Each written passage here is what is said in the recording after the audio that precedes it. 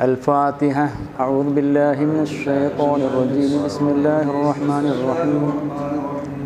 الحمد لله رب العالمين الرحمن الرحيم مالك يوم الدين إياك نعبد وإياك نستعين اهدنا الصراط المستقيم صراط الذين أنعمت عليهم غير المغضوب عليهم ولا الضالين آمين. بسم الله الرحمن الرحيم. قل هو الله أحد الله الصمد لم يلد ولم يولد ولم يكن له كفوا أحد.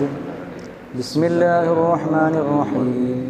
قل هو الله أحد الله الصمد لم يلد ولم يولد ولم يكن له كفوا أحد. بسم الله الرحمن الرحيم. قل هو الله أحد الله الصمد لم يلد ولم يولد ولم يكن له كفوا أحد. بسم الله الرحمن الرحيم. قل أعوذ برب الفلق من شر ما خلق ومن شر غاسق إذا وقب ومن شر النفاثات في العقد ومن شر حاسد إذا حسد. بسم الله الرحمن الرحيم. قل أعوذ برب الناس ملك الناس إله الناس من شر الوسواس الخناس الذي يوسوس في صدور الناس من الجنة والناس. الحمد لله رب العالمين. اللهم صل على سيدنا محمد وعلى آل سيدنا مولانا محمد. أوصل اللهم ثواب قراءتنا بعد القبول منا أولا إلى حضرة روح نبينا المصطفى محمد صلى الله عليه وسلم.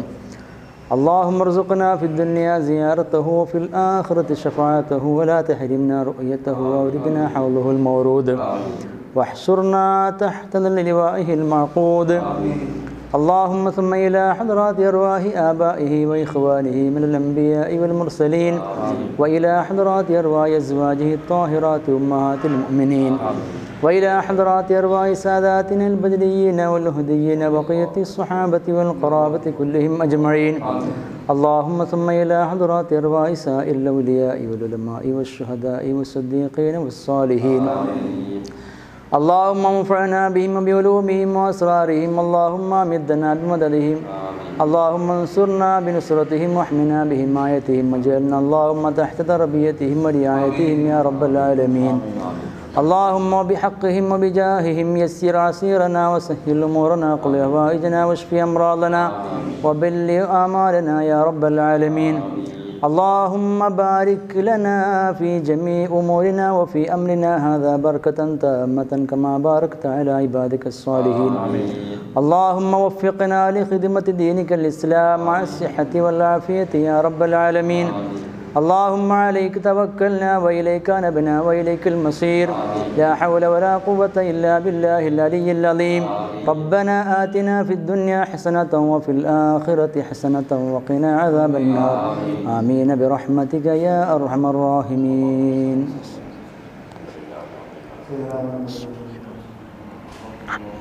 السلام عليكم ورحمة الله وبركاته. الحمد لله. اللهم صل على محمد وعلى آل محمد كما صليت على إبراهيم وعلى آل إبراهيم إنك حميد مجيد. വളരെ സ്നേഹവും ബഹുമാനവുമുള്ള പ്രിയപ്പെട്ട സഹോദരങ്ങളെ, കടമേരി റഹ്മാനിയ അറബിക് കോളേജ് വിജ്ഞാന സംരംഭങ്ങളുടെ സ്ഥാപന സംരംഭങ്ങളുടെ മഹാനായ സ്ഥാപകൻ മൗലാന ചീക്കിലോട്ട് കുഞ്ഞമ്മദ് മുസ്ലിയാർ മഹാനവറുകളെ അവരെ അനുസ്മരിക്കുന്ന പ്രത്യേകമായ ഒരു സദസ്സിലാണ് നാം എല്ലാവരും ഒരുമിച്ച് കൂടിയിട്ടുള്ളത്.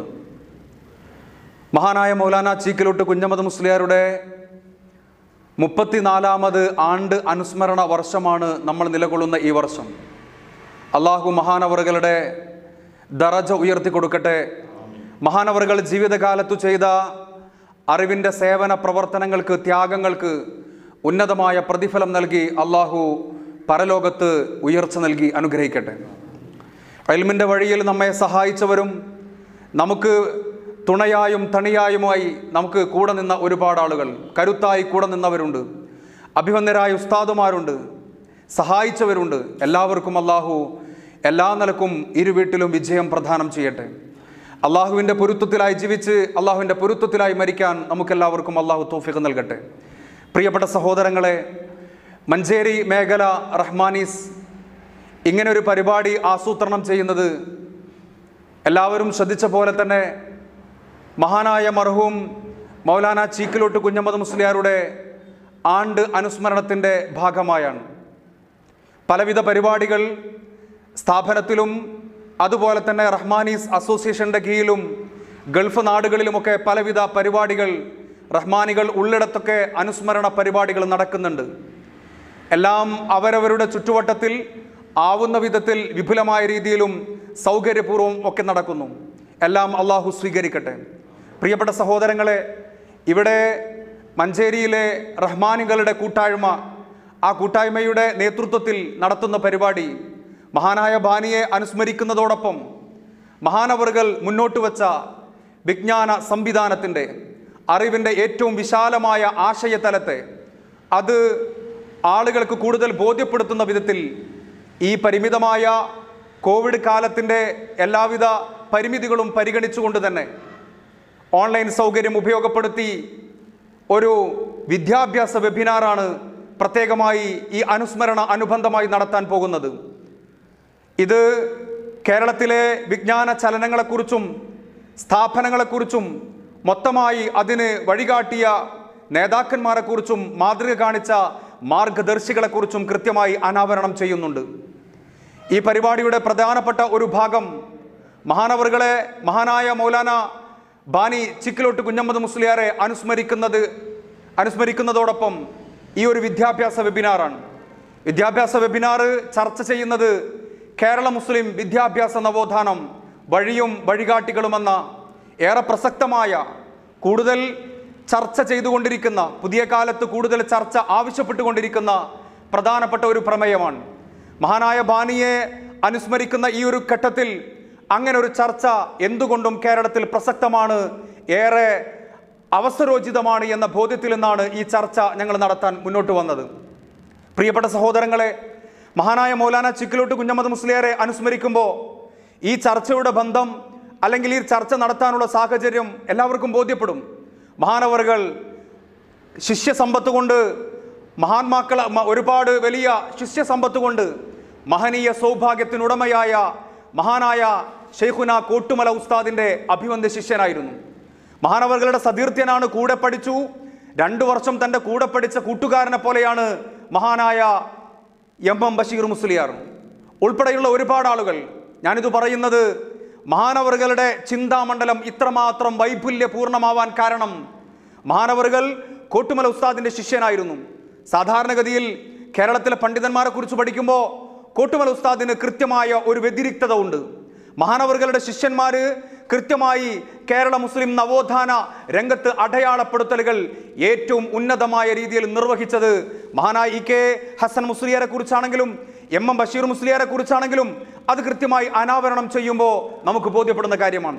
ഞാനിത് പറഞ്ഞത് 1972 വർഷക്കാലം മഹാനായ പാണക്കാട് PMSA പൂക്കോയത്തങ്ങളും മഹാനായ റഈസുൽ മുഹഖഖീൻ കണ്ണിയത്ത് ഉസ്താദും ഒക്കെ ആ മഹാത്മാക്കളുടെ സാന്നിധ്യത്തിൽ കേരളത്തിലെ അന്ന് തലയെടുപ്പുള്ള ഒരുപാട് വലിയ മഹാപണ്ഡിതന്മാരുടെ സാന്നിധ്യത്തിൽ മഹാനായ മൗലാന ചീക്കിലോട്ട് കുഞ്ഞമ്മദ് മുസ്ലിയാർ എന്ന വലിയ മനുഷ്യൻ തൻ്റെ സ്വപ്നങ്ങൾക്ക് നിറം പകരാൻ വേണ്ടി തൻ്റെ ത്യാഗത്തിൻ്റെ വലിയ ഒരു സമർപ്പണത്തിൻ്റെ വഴിയിലേക്ക് ഇറങ്ങിത്തിരിച്ചപ്പോൾ കൂടെ കരുത്തായി പകർന്നത് ഒരുപാട് വലിയ മഹാപണ്ഡിതന്മാരായിരുന്നു.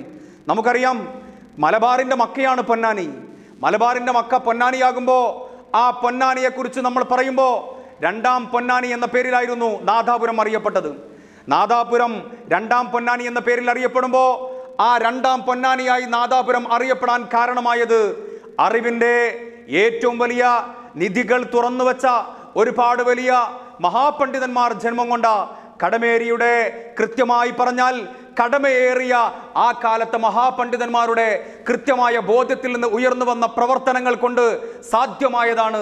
മഹാനവറുകളുടെ പിന്തുണ, കൃത്യമായി പറഞ്ഞാൽ മഹാനവറുകൾക്ക് ആ ഒരു പിന്തുണ ലഭിച്ചു എന്നതും മഹാനവറുകളുടെ ചിന്തയുടെ ഏറ്റവും വലിയ വിശാലതയും നമുക്ക് മനസ്സിലാക്കി തരികയാണ്. ഞാനിത് പറയുന്നത് കടമേരി റഹ്മാനിയ അറബിക് കോളേജ് എന്ന് പറയുമ്പോൾ കേവലം ഒരു സ്ഥാപനത്തിന് വേണ്ടി ഒരു സ്ഥാപനം തുടങ്ങിയതല്ല.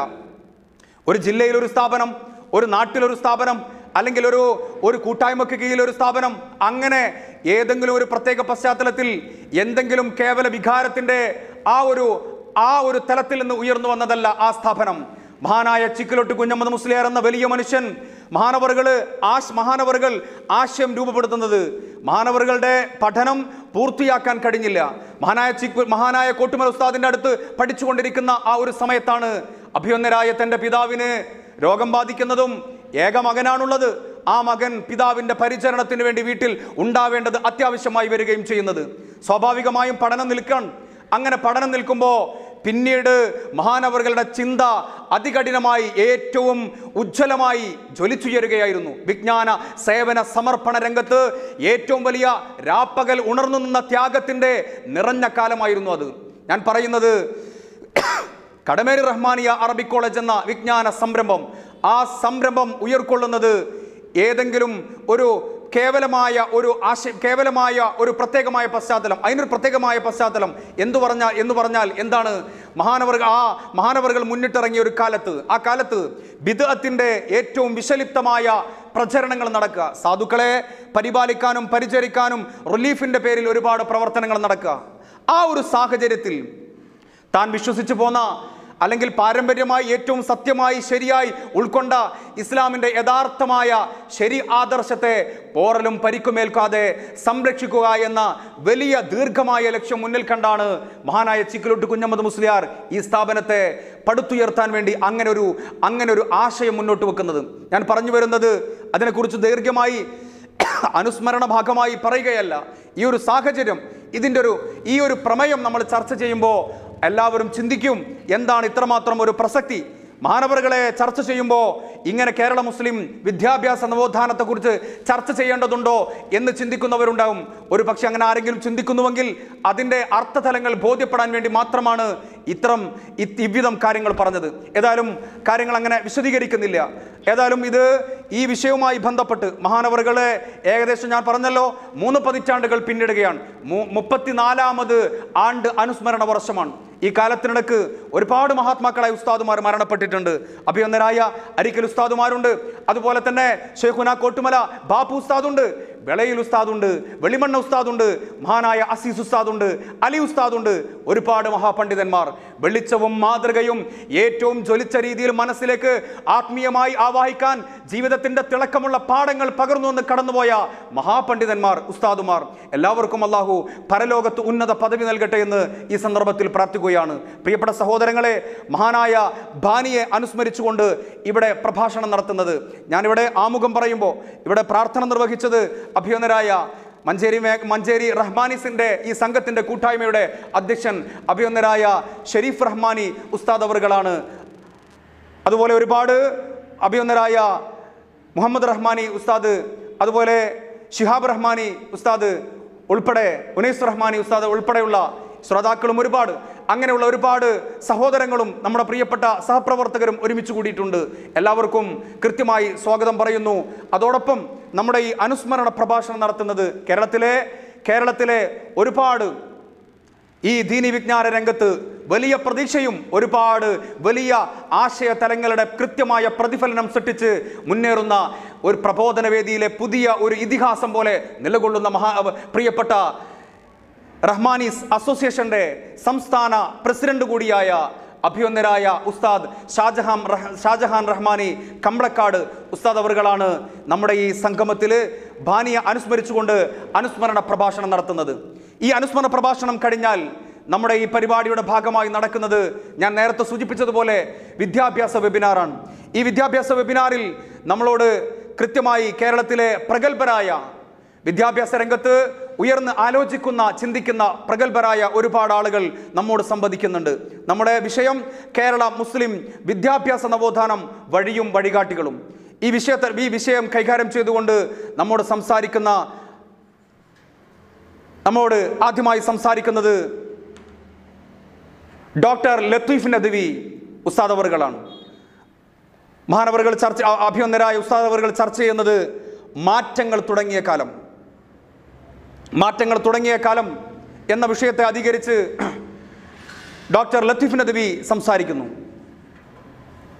അതുകഴിഞ്ഞാൽ CK അബ്ദുറഹ്മാൻ ഫൈസി കടമേരി റഹ്മാനിയ അറബിക് കോളേജിൽ പഠിക്കുകയും ഇന്ന് കേരളത്തിൽ ഏറ്റവും ഉയർന്ന നിലവാരത്തോടെ, അഭിമാനത്തോടെ, കൃത്യമായി പറഞ്ഞാൽ ഏറ്റവും പ്രൗഢമായ ആ ഒരു പാരമ്പര്യം നിലനിർത്തിക്കൊണ്ട് ദർസിനെ ഏറ്റവും മാതൃകാപരമായി ഇന്ന് പുതിയ കാലത്തിൻ്റെ എല്ലാ ആവശ്യകതകളും സ്വീകരിച്ചുകൊണ്ട് തന്നെ നിർവഹിച്ചുകൊണ്ടിരിക്കുന്ന അഭിവന്യരായ ഉസ്താദ് CK അബ്ദുറഹ്മാൻ ഫൈസി ഉസ്താദ് അവറുകളാണ് ശേഷം സംസാരിക്കുന്നത്. അവർ സംസാരിക്കുന്ന വിഷയം ദർസ് നിലനിർത്തേണ്ടതും സ്വീകരിക്കേണ്ടതും എന്ന വിഷയത്തെ അധികരിച്ച് സംസാരിക്കുന്നു. അതിനുശേഷം കേരളത്തിലെ എഴുത്തുരംഗത്തും ചരിത്ര വിശകലന രംഗത്തും ഒക്കെ പ്രഗത്ഭനായ ഉസ്താദ് TH ദാരിമി ഉസ്താദ് അവറുകളാണ്. ഉസ്താദ് അവറുകൾ സംസാരിക്കുന്നത് വിദ്യാഭ്യാസ നവോത്ഥാനം റഹ്മാനിയ വ്യതിരിക്തമാവുന്നത് എന്ന വിഷയത്തെ അധികരിച്ചാണ്. ശേഷം ഷാഹിദ് തിരുവള്ളൂർ IIS, ഷാഹിദ് തിരുവള്ളൂർ എന്ന് പറയുമ്പോൾ കേരളത്തിലെ സമന്വയ വിദ്യാഭ്യാസ രംഗത്ത് കൃത്യമായി അതിൻ്റെ ഏറ്റവും പുതിയ കാലത്തെ ഉയർന്ന ഒരു മാതൃകാപരമായ ഒരു പ്രോഡക്റ്റാണ് ഷാഹിദ് തിരുവള്ളൂർ IIS. ഷാഹിദ് തിരുവള്ളൂർ കൈകാര്യം ചെയ്യുന്ന വിഷയം സമന്വയ മതപഠനം സൃഷ്ടിച്ച ഉണർവുകൾ എന്ന വിഷയത്തെ അധികരിച്ച് നമ്മുടെ ചർച്ചയിൽ സംബന്ധിക്കുന്നു. ശേഷം ചർച്ചയിൽ പങ്കെടുത്ത് സംസാരിക്കുന്നത് ഡോക്ടർ മോയിൻ ഹുദവി മലയമ്മ, ഉലമ ആക്ടിവിസം മൗലാന ചീക്കിലോട്ടിൻ്റെ സാന്നിധ്യം എന്ന വിഷയത്തെ അധികരിച്ച് ഡോക്ടർ മോയിൻ ഹുദവി മലയമ്മ സംസാരിക്കുന്നു. ശേഷം ഡോക്ടർ ജലീൽ വാഫി ചേലക്കാട് വിജ്ഞാന ഈ പുതിയ കാലത്തെ മാറ്റങ്ങളും സാധ്യതകളും ഉൾക്കൊള്ളുന്ന രീതിയിൽ പുതിയ സാധ്യതകളും വെല്ലുവിളികളും എന്ന വിഷയത്തെ അധികരിച്ച് സംസാരിക്കുകയാണ്. ഈ ചർച്ചകളുടെയൊക്കെ കൃത്യമായ സംക്ഷിപ്തം അല്ലെങ്കിൽ അതിൻ്റെയൊക്കെ അവസാന ഘട്ടം, അതിൻ്റെ മോഡറേഷൻ നിർവഹിക്കുന്നത് പ്രിയപ്പെട്ട സുഹൃത്ത് ഡോക്ടർ ഷഫീഖ് റഹ്മാനി വഴിപ്പാറയാണ്. എല്ലാവരെയും ഈ പരിപാടിയിൽ, ഈ വിദ്യാഭ്യാസ വെബിനാറിൽ സംബന്ധിക്കുന്ന പ്രിയപ്പെട്ട മുഴുവൻ അതിഥികളെയും സർവ്വ ആദരവോടെയും ഈ സംഗമത്തിലേക്ക് സ്വാഗതം ചെയ്യുകയാണ്. ഈ പരിപാടി വീക്ഷിച്ചുകൊണ്ടിരിക്കുന്ന, ശ്രവിച്ചുകൊണ്ടിരിക്കുന്ന മുഴുവൻ സഹോദരങ്ങളോടും എല്ലാ നിലക്കും നന്മ കാംക്ഷിച്ചുകൊണ്ടും ഗുണം ആഗ്രഹിച്ചുകൊണ്ടും റഹ്മാനിയ എന്ന വിദ്യാഭ്യാസ സംരംഭം മഹാനായ മൗലാന ചിക്കിലോട്ട് കുഞ്ഞമ്മദ് മുസ്ലിയാരുടെ ഏറ്റവും വലിയ ഇഖ്ലാസിൻ്റെ വലിയ ഒരു സൽഫലമായി ഇന്നും നിലകൊള്ളുമ്പോൾ അതിൻ്റെ സഹകാരികളാവാനും അതിൻ്റെ ഗുണകാംക്ഷികളാവാനും സഹായികളാവാനും നിങ്ങളൊക്കെയും കൂടെയുണ്ടാകും, മനസ്സുണ്ടാകും, നിങ്ങളൊക്കെയും കരുത്തു പകരാൻ കൂടെയുണ്ടാകുമെന്ന പ്രതീക്ഷയോടെ എൻ്റെ വാക്കുകൾ വിരമിക്കുന്നു. എന്നെ ശ്രവിച്ച നിങ്ങൾക്ക് നന്ദി. അസ്സലാമു അലൈക്കും വറഹ്മത്തുള്ളാഹി വബറകാതുഹു. അസ്സലാമു അലൈക്കും വറഹ്മത്തുള്ളാഹി വബറകാതുഹു. അൽഹംദുലില്ലാഹി റബ്ബിൽ ആലമീൻ വല്ലാഖിബത്തു ലിൽ മുത്തഖീൻ വസ്സലാത്തു വസ്സലാമു അലാ സയ്യിദിൽ മുർസലീൻ വഅലാ ആലിഹി വസഹ്ബിഹി അജ്മഈൻ. അമ്മാ ബഅദ്.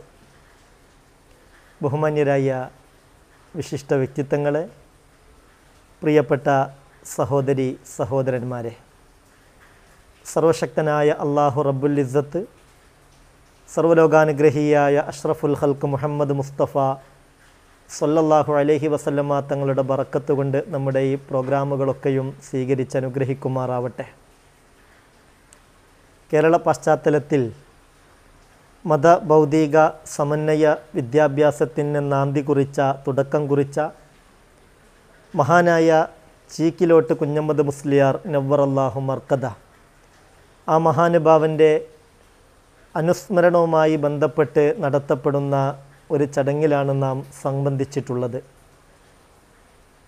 ഈ പരിപാടി സംഘടിപ്പിക്കുന്നത് മഞ്ചേരി മേഖല റഹ്മാനീസ് അസോസിയേഷൻ്റെ ആഭിമുഖ്യത്തിലാണ്. മഹാനായ ബാനി റഹ്മാനിയ ചീക്കിലോട്ട് കുഞ്ഞമ്മദ് മുസ്ലിയാരെ മറ്റുള്ളവരിൽ നിന്നൊക്കെ വ്യത്യസ്തമാക്കുന്ന പ്രധാനപ്പെട്ട ഘടകം കാലഘട്ടത്തിൻ്റെ ആവശ്യങ്ങളെ വളരെ കൃത്യമായി കേട്ട് മനസ്സിലാക്കി അറിഞ്ഞ് ഉൾക്കൊണ്ട് സാഹചര്യത്തിന് അനുസൃതമായി ഇടപെടലുകൾ നടത്തി വിപ്ലവം സൃഷ്ടിച്ചു എന്നതാണ്. മഹാനുഭാവൻ റഹ്മാനിയ അറബിക് കോളേജ് എന്ന ആ മഹത്തായ സ്ഥാപനത്തെ സ്വപ്നം കണ്ട് ആ വലിയ ആശയം നടപ്പിലാക്കുന്നതിൻ്റെ പിന്നിൽ ഒരുപാട് ത്യാഗങ്ങൾ സഹിച്ചിട്ടുണ്ട്. ഇന്നും റഹ്മാനിയയിലൂടെ ആ മഹാനുഭാവൻ ജീവിച്ചു കൊണ്ടിരിക്കുകയാണ്. വളരെ ഗൗരവമായി നമ്മൾ ആലോചിക്കേണ്ട ഒരു കാര്യം, ഒഴുക്കിനെതിരെ നീന്തുക എന്നതാണ് ഏറെ പ്രയാസമുള്ള കാര്യം. ഒഴുക്കിനനുസരിച്ച് നീന്തുക എന്നത് അത്ര പ്രയാസം നിറഞ്ഞ ഒരു സംഗതിയല്ല. എന്നാൽ സാഹചര്യത്തിൻ്റെ തേട്ടം കേട്ട് പൂർണ്ണമായും ഒഴുക്കിനെതിരെ നീന്താനുള്ള തയ്യാറെടുപ്പ്, അള്ളാഹുവിൻ്റെ പ്രതിഫലം കാക്ഷിച്ചുകൊണ്ട് സർവ്വതും അള്ളാഹുവിൽ സമർപ്പിച്ചുകൊണ്ട് പരിഹാസങ്ങളെ പൂമാലയായി സ്വീകരിച്ച് എല്ലാ വിമർശനങ്ങളെയും അതിജയിച്ച് മഹാനായ ചീക്കിലോട്ട് കുഞ്ഞമ്മദ് മുസ്ലിയാർ മുന്നേറിയപ്പോൾ വിജയം അദ്ദേഹത്തിന് വളരെ എളുപ്പമായിരുന്നു. മൊത്തത്തിൽ അന്നുണ്ടായിരുന്നൊരു സാഹചര്യം, ഓരോ നാട്ടിൻപുറങ്ങളിലും അവരുടെ സൗകര്യത്തിനനുസരിച്ച് ദർസ് സംവിധാനിക്കുക എന്നതായിരുന്നു. കടമേരിയിലും അങ്ങനെ വലിയ ദർസ് നിലനിന്നിരുന്നു. എന്നാൽ പിന്നീട് ദർസി സംരംഭങ്ങൾക്ക് മങ്ങലേൽക്കാൻ തുടങ്ങി. അത് കടമേരിയെയും ബാധിച്ചു. 1970കളിൽ ആ മങ്ങൽ കൂടിക്കൂടി വന്നു. അതിനിടയിലാണ് ആ അവസരം മുതലെടുത്ത് ബിദ്അത്തിൻ്റെ വിഷവിത്തുകൾ കൃത്യമായും ജനങ്ങളുടെ ഹൃദയത്തിൽ വിതക്കുക എന്ന താല്പര്യത്തോടുകൂടെ വിദയികൾ രംഗപ്രവേശനം ചെയ്യുന്നത്. സാധു സംരക്ഷണ സമിതി എന്ന പേരിൽ ചില റിലീഫ് സെല്ലുകളൊക്കെ ഉണ്ടാക്കി. സത്യത്തിൽ അതിൻ്റെ പിന്നിൽ അഹ്ലുസുന്നത്ത് വൽ ജമാഅത്തിൻ്റെ അടിവേരുകൾക്ക് കോടാലി വെക്കുക എന്ന ലക്ഷ്യമായിരുന്നു. അത് കൃത്യമായി ഉൾക്കൊണ്ടുകൊണ്ട് കരുത്തുറ്റ പണ്ഡിതന്മാരെ ആധുനിക വെല്ലുവിളികൾ ഏറ്റെടുത്ത് വളരെ കൃത്യമായി ആധികാരികമായി മറുപടി നൽകാൻ കൽപ്പുറ്റ പണ്ഡിതന്മാരെ വാർത്തെടുക്കുക എന്ന ലക്ഷ്യത്തോടു കൂടെയാണ് മഹാനായ ചീക്കിലോട്ട് കുഞ്ഞമ്മദ് മുസ്ലിയാർ ഇങ്ങനെ ഒരു സംരംഭത്തെക്കുറിച്ച് ആലോചിക്കുന്നത്. അങ്ങനെ അത് പലരോടും പങ്കുവച്ചു, പലരോടും ആ വിവരമറിയിച്ചു. പലരും ആശങ്ക പ്രകടിപ്പിച്ചെങ്കിലും മഹാനായ ചീക്കിലോട്ട് കുഞ്ഞമ്മദ് മുസ്ലിയാരുടെ ദൃഢനിശ്ചയത്തിൻ്റെ മുന്നിൽ അവർക്കൊക്കെ തൽക്കാലം സമ്മതിക്കേണ്ടി വന്നു, അത് അംഗീകരിച്ചു കൊടുക്കേണ്ടി വന്നു. അങ്ങനെ 1972 ജനുവരി 30 വടകര താലൂക്കിലുള്ള 130ഓളം ആളുകളെ, അതിൽ മഹാന്മാരായ പണ്ഡിതന്മാരുണ്ട്, മഹാന്മാരായ ഉമറാക്കളുണ്ട്, അവരെയൊക്കെ കടമേരി പള്ളിയിൽ ഒരുമിച്ച് കൂട്ടി. അങ്ങനെ കുഞ്ഞമ്മദ് മുസ്ലിയാർ തൻ്റെ പ്രിയപ്പെട്ട ഗുരുവര്യരായിരുന്ന മഹാനായ കോട്ടുമല അബൂബക്കർ മുസ്ലിയാരെ അങ്ങോട്ട് വരുത്തി മണിക്കൂറുകളോളം ഇന്നത്തൊരു സാഹചര്യത്തിൽ ഈ നൂതന വിദ്യാഭ്യാസ സമ്പ്രദായത്തിൻ്റെ ഗൗരവത്തെക്കുറിച്ച് ബോധ്യപ്പെടുത്തി. ബഹുമാനപ്പെട്ട കോട്ടുമല ഉസ്താദിൻ്റെ പ്രഭാഷണം കേട്ടപ്പോൾ കൃത്യമായും അവർക്ക് ബോധ്യപ്പെട്ടു ഇങ്ങനെ ഒരു സംവിധാനം അനിവാര്യമാണ്. അങ്ങനെ ആ വർഷം തന്നെ 1972 മെയ് 1 മഹാനായ പൂക്കോയ തങ്ങളെ കടമേരിയിലേക്ക് വരുത്തി റഹ്മാനിയ അറബിക് കോളേജിൻ്റെ ശിലാസ്ഥാപനം നടത്തി. ആ വർഷം തന്നെ നവംബർ 22 മഹാനായ റഈസുൽ മുഹഖിഖീൻ കണ്ണിയത്തുസ്താദിനെ കടമേരി പള്ളിയിലേക്ക് കൊണ്ടുവന്നു. 33 വിദ്യാർത്ഥികൾക്ക് ദർസിൻ്റെ ഉദ്ഘാടന കർമ്മം നിർവഹിച്ചു. പക്ഷേ ആ ദർസ് അത് പാരമ്പര്യ ദർസിൻ്റെ അതേ രീതിയിലായിരുന്നില്ല, കോളേജ് ലെവലിലായിരുന്നു. കൃത്യമായും തലപ്പാവധാരികളായ ഉസ്താദുമാർക്ക് ഇംഗ്ലീഷ് ഭാഷ ഔദ്യോഗികമായി പഠിപ്പിക്കുന്ന, ഉറുദു ഭാഷ പഠിപ്പിക്കുന്ന, മലയാള ഭാഷ പഠിപ്പിക്കുന്ന, വിവരസാങ്കേതിക വിദ്യകളിലൊക്കെ കൽപ്പുറ്റ കമ്പ്യൂട്ടർ പരിജ്ഞാനമുള്ള പണ്ഡിതരെ വാർത്തെടുക്കുന്ന രീതിയിലായിരുന്നു അതിൻ്റെ തുടക്കം. അതുകൊണ്ട് തന്നെ അന്ന് ഒരുപാട് വെല്ലുവിളികൾ മഹാനായ കുഞ്ഞമ്മദ് മുസ്ലിയാർക്ക് നേരിടേണ്ടി വന്നു. തലപ്പാവധാരികൾ കമ്പ്യൂട്ടർ പഠിക്കുകയോ ഔദ്യോഗികമായി കിതാബ് ഓതുന്നത് പോലെ ഇംഗ്ലീഷ് ഭാഷ പഠിക്കുകയോ, പലരും ആ വിഷയത്തിലൊക്കെ ആശങ്ക പ്രകടിപ്പിച്ചു. പക്ഷേ മഹാനായ ചീക്കിലോട്ട് കുഞ്ഞമ്മദ് മുസ്ലിയാർ ആരൊക്കെ ആശങ്ക പ്രകടിപ്പിച്ചാലും, ആരൊക്കെ തന്നെ ഇതിൽ നിന്ന് പിന്തിരിപ്പിക്കാൻ ശ്രമിച്ചാലും അളവ് പിന്നോട്ടല്ല, അളവ് പിന്നോട്ട് പോയില്ല. അദ്ദേഹം സധൈര്യം അള്ളാഹുവിലേക്ക് തവക്കുലാക്കി മുന്നോട്ട് പോയി. ഹൃദയത്തിൽ എപ്പോഴും ചിന്ത കോളേജ് മാത്രമായിരുന്നു. വലിയ സമ്പന്നനാണ് അദ്ദേഹം, വലിയ തറവാട്ടുകാരനാണ് അദ്ദേഹം. തൻ്റെ പണം തൻ്റെ കുടുംബത്തിന് വേണ്ടി ചെലവഴിക്കുന്നതിനേക്കാൾ താല്പര്യത്തോടെ കോളേജിന് വേണ്ടി ചെലവഴിച്ച ചില ഘട്ടങ്ങളുണ്ടായിട്ടുണ്ട്. മാത്രമല്ല, ആ മനുഷ്യനൊരു ഫക്കീറിനെ പോലെ ഈ റഹ്മാനിയ അറബിക് കോളേജിന് വേണ്ടി പണം പിരിക്കാനിറങ്ങി.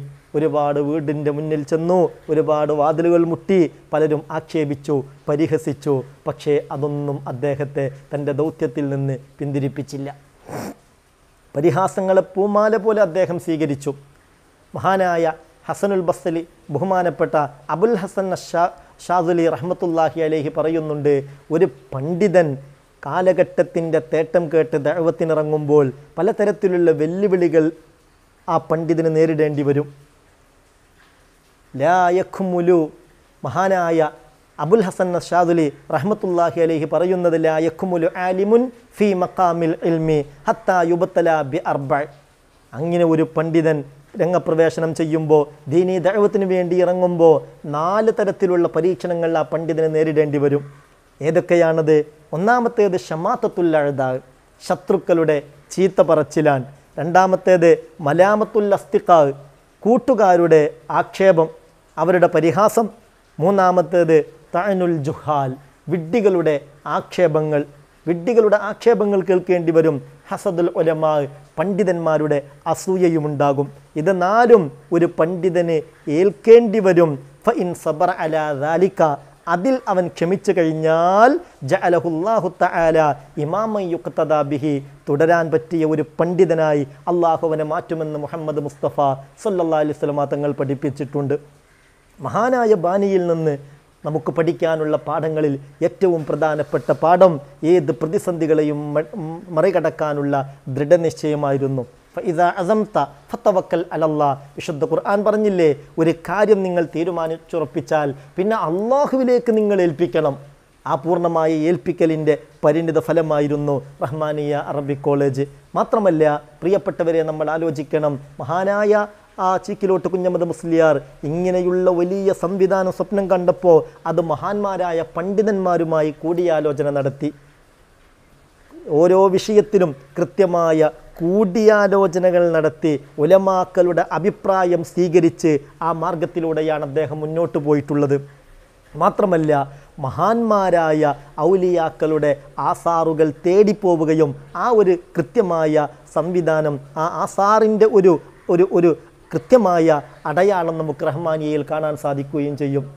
ഈ റഹ്മാനിയയുടെ ഉയർച്ചയ്ക്ക് വേണ്ടി പ്രാർത്ഥിക്കാനും അള്ളാഹുവിൻ്റെ മഹാത്മാക്കളുടെ പ്രത്യേകമായ ഒരു പൊരുത്തവും തൃപ്തിയും കിട്ടണമെന്ന താല്പര്യത്തോടെ ബഹുമാനപ്പെട്ട സുൽത്താനുൽ ഹിന്ദ് ഖാജ മുഈനുദ്ദീൻ ചിശ്തി അജ്മീരി ആ മഹാനുഭാവൻ്റെ ഹളറത്തിലേക്ക് പോയി ദിവസങ്ങളോളം അവിടെ കഴിഞ്ഞുകൂടിയതും ആ പൊരുത്തം നേടിയതും ചരിത്രത്തിൽ കൃത്യമായി രേഖപ്പെടുത്തപ്പെട്ടിട്ടുണ്ട്.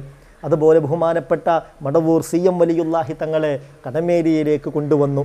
നമ്മൾ ആലോചിക്കണം, CM വലിയുല്ലാഹി തങ്ങളെ കടമേരിയിലേക്ക് കൊണ്ടുവന്നു. അന്ന് CM വലിയുല്ലാഹി തങ്ങൾ ആ സ്ഥാപനത്തിൽ നിന്ന് ഇറങ്ങി വിശാലമായൊന്ന് നടന്നു. ഇന്ന് നമ്മൾ ചിന്തിക്കേണ്ട സംഗതി, അന്ന് ആ നടത്തത്തിൻ്റെ സിറ്, അതിൻ്റെ രഹസ്യം പലർക്കും മനസ്സിലായില്ലെങ്കിൽ ഇന്നത് മനസ്സിലായി. അന്ന് CM വലിയുല്ലാഹി തങ്ങൾ നടന്ന ആ ഏരിയ മുഴുവനും ഇന്ന് ഈ റഹ്മാനിയ കോമ്പൗണ്ടിൻ്റെ ഉള്ളിലാണ്, റഹ്മാനിയയുടെ സ്ഥലമായി മാറിയിരിക്കുന്നു. ചുരുക്കത്തിൽ ഈ വലിയ സ്ഥാപനം റഹ്മാനിയ എന്നത് കേവലം ഒരു വിദ്യാഭ്യാസ സ്ഥാപനം മാത്രമല്ല, അത് വലിയ ഒരു ആശയമാണ്.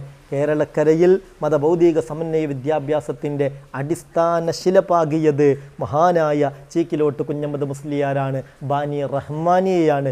അവരെ നമ്മൾ അടുത്തറിയേണ്ടതുണ്ട്, അവരെക്കുറിച്ച് ഗവേഷണങ്ങൾ നടക്കേണ്ടതുണ്ട്. മഹാനായ ബുദ്ധിശാലിയായിരുന്നു, പ്രഗത്ഭനായ ചിന്തകനായിരുന്നു. അദ്ദേഹത്തിൻ്റെ കെട്ടുറപ്പ്, അദ്ദേഹത്തിൻ്റെ മാനസികമായ ആ ഒരു ധൈര്യം, അതാണ് ഈ വിജയത്തിൻ്റെ പിന്നിലുണ്ടായിട്ടുള്ളത്. പ്രിയപ്പെട്ടവരെ, ആ പാഠങ്ങളൊക്കെ ഉൾക്കൊള്ളാൻ ഇത്തരത്തിലുള്ള സംവിധാനങ്ങളൊക്കെ നമുക്ക് ഉപകാരപ്രദമായി മാറട്ടെ എന്ന് പ്രാർത്ഥിച്ചുകൊണ്ട് ഈ പരിശുദ്ധമായ ഈ പരിപാടിയിൽ അല്ലാഹു സുബ്ഹാനഹു വ തആല പങ്കെടുത്തതുപോലെ അവൻ്റെ ഫിർദൗസിലും പങ്കെടുക്കാൻ നമുക്ക് തൗഫീഖ് നൽകുമാറാകട്ടെ എന്ന് പ്രാർത്ഥിച്ച് വ ആഖിറു ദഅവാന അനിൽ ഹംദുലില്ലാഹി റബ്ബിൽ ആലമീൻ. അസ്സലാമു അലൈക്കും വറഹ്മത്തുള്ളാഹി വബറകാതുഹു. അസ്സലാമു അലൈക്കും വറഹ്മത്തുള്ളാഹി വബറകാതുഹു. ബിസ്മില്ലാഹിർ റഹ്മാനിർ റഹീം. അൽഹംദുലില്ലാഹി റബ്ബിൽ ആലമീൻ. അല്ലാഹുമ്മ സല്ലി അലാ സയ്യിദിനാ മുഹമ്മദ് വഅലാ ആലി സയ്യിദിനാ മുഹമ്മദ് വൽ ആഖിബത്തു ലിൽ മുത്തഖീൻ. അഭിനന്ദനായ റഹ്മാനീസ് അസോസിയേഷൻ ഭാരവാഹികളെ, സംഘാടകരെ, കേരള മുസ്ലിം വിദ്യാഭ്യാസ നവോത്ഥാന വഴിയും വഴികാട്ടികളും എന്ന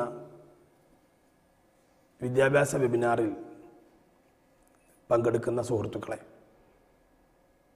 മുസ്ലിം കേരളത്തിൻ്റെ അഭിമാന സ്തംഭവും വിജ്ഞാനദാഹികളുടെ ആശാകേന്ദ്രവുമായ കടമേർ റഹ്മാനിയ വളർന്ന് പന്തലിച്ച് അത് പിന്നിട്ട 5 പതിറ്റാണ്ടുകളിൽ ധന്യമാക്കിക്കൊണ്ട് കരുത്തുറ്റ യുവ പണ്ഡിത പ്രതിഭകളെ സമുദായത്തിന് സമർപ്പിച്ചുകൊണ്ട് അതിൻ്റെ ജൈത്രയാത്ര തുടരുമ്പോൾ സ്ഥാപനത്തിൻ്റെ സന്തതികളായ റഹ്മാനീസ് അലുമിനി അസോസിയേഷൻ മഞ്ചേരി മേഖലാ കമ്മിറ്റി സംഘടിപ്പിക്കുന്ന ഈ ഒരു വിദ്യാഭ്യാസ വെബിനാർ എന്തുകൊണ്ടും പ്രസക്തമാണ്.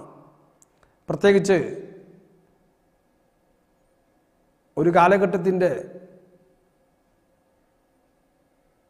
വെള്ളി വെളിച്ചമായി ജീവിച്ച റഹ്മാനിയ സ്ഥാപക നേതാവ് ബാനി ഹസ്രത്ത് മൗലാന ചീക്കിലോട്ട് കുഞ്ഞമ്മദ് മുസ്ലിയാരെ അനുസ്മരിക്കുന്ന ഈ വേളയിൽ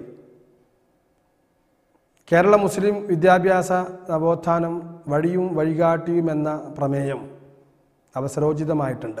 കേരള സർക്കാരുകളുടെ പുതിയ വിദ്യാഭ്യാസ നയവും പഠന സമയ മാറ്റങ്ങൾ ഉൾപ്പെടെയുള്ള പരിഷ്കരണങ്ങളും സമൂഹത്തിൽ വരുത്താനിടയുള്ള ആശങ്കകളും സങ്കീർണതകളും വിഷയമാകുന്ന ഈ വർത്തമാനകാലത്ത് ഗതകാല നായകന്മാരെയും നയരേഖകളെയും അടുത്തറിയാൻ ഇവിടെ അവസരം സൃഷ്ടിക്കപ്പെടുകയാണ്. യഥാർത്ഥത്തിൽ കേരള മുസ്ലിം വിദ്യാഭ്യാസ നവോത്ഥാന പ്രവർത്തനങ്ങൾക്ക് സഹായകരമായ ഒട്ടനവധി ഘടകങ്ങളും പണ്ഡിത ശ്രേഷ്ഠരും ചരിത്രത്തിൽ നമുക്ക് ദർശിക്കാൻ കഴിയും. കേരളത്തിന് പുറത്താണെങ്കിൽ ഹാജ മൊയ്നുദ്ദീൻ ചിശ്തി അജ്മീരി, ബക്തിയാർ കാക്കി, നിസാമുദ്ദീൻ ഔലിയ, സലീം ചിശ്തി തുടങ്ങിയ മഹാരഥന്മാരുടെ പങ്കാളിത്തം പോലെ നമ്മുടെ കേരളത്തിൽ മാലിക് ദിനാറോടൊപ്പം പുണ്യമദീനത്ത് പരിശുദ്ധ പ്രവാചകൻ സ്ഥാപിച്ച അഹ്ലുസുഫയുടെ പാരമ്പര്യവുമായി കടന്നു വന്ന സഹാബിമാർ പടുത്തുയർത്തിയ പള്ളികളും പള്ളി ദർസുകളുമാണ് ആദ്യകാല ഇസ്ലാമിക പാഠശാലകൾ. യഥാർത്ഥത്തിൽ കേരളത്തിലെ ഇസ്ലാമിൻ്റെ ആഗമനം മുതൽ തന്നെ പള്ളി ദർസ് വിദ്യാഭ്യാസം ആരംഭിച്ചിട്ടുണ്ട് എന്നത് ചരിത്രത്തിൽ കാണാൻ കഴിയും. താനൂരിലും മുദാക്കരയിലും കോഴിക്കോട് കുറ്റിച്ചിറ മിസ്കാൽ പള്ളിയിലും ആദ്യകാലം മുതലേ പള്ളി ദർസുകൾ ആരംഭിച്ചിരുന്നു. എന്നാൽ പൊന്നാനി മഖ്ദൂമാരുടെ കാലഘട്ടം മുതലാണ് ഇതിന് ഒരു വ്യവസ്ഥാപിതമായ പുനഃസംഘടിപ്പിക്കലുണ്ടായത്. സൈനുദ്ദീൻ മഖ്ദൂം പൊന്നാനി വലിയ പള്ളിക്കകത്ത് ആരംഭിച്ച ഒരു വിദ്യാലയം, അതിൽ വിദേശത്തു നിന്ന് പോലും പഠിതാക്കൾ എത്തിയിരുന്നു. ഈജിപ്തിലെ അൽ അസ്ഹർ സർവകലാശാലയുടെ മാതൃകയിലായിരുന്നു ഇത് ആവിഷ്കരിക്കപ്പെട്ടിരുന്നത്. അവിടെ പഠിപ്പിക്കപ്പെട്ടിരുന്നത് കർമ്മശാസ്ത്രത്തിനും ആത്മശാസ്ത്രത്തിനും പ്രാമുഖ്യം നൽകിക്കൊണ്ടുള്ള ഒരു പ്രത്യേക കരിക്കുലമായിരുന്നു.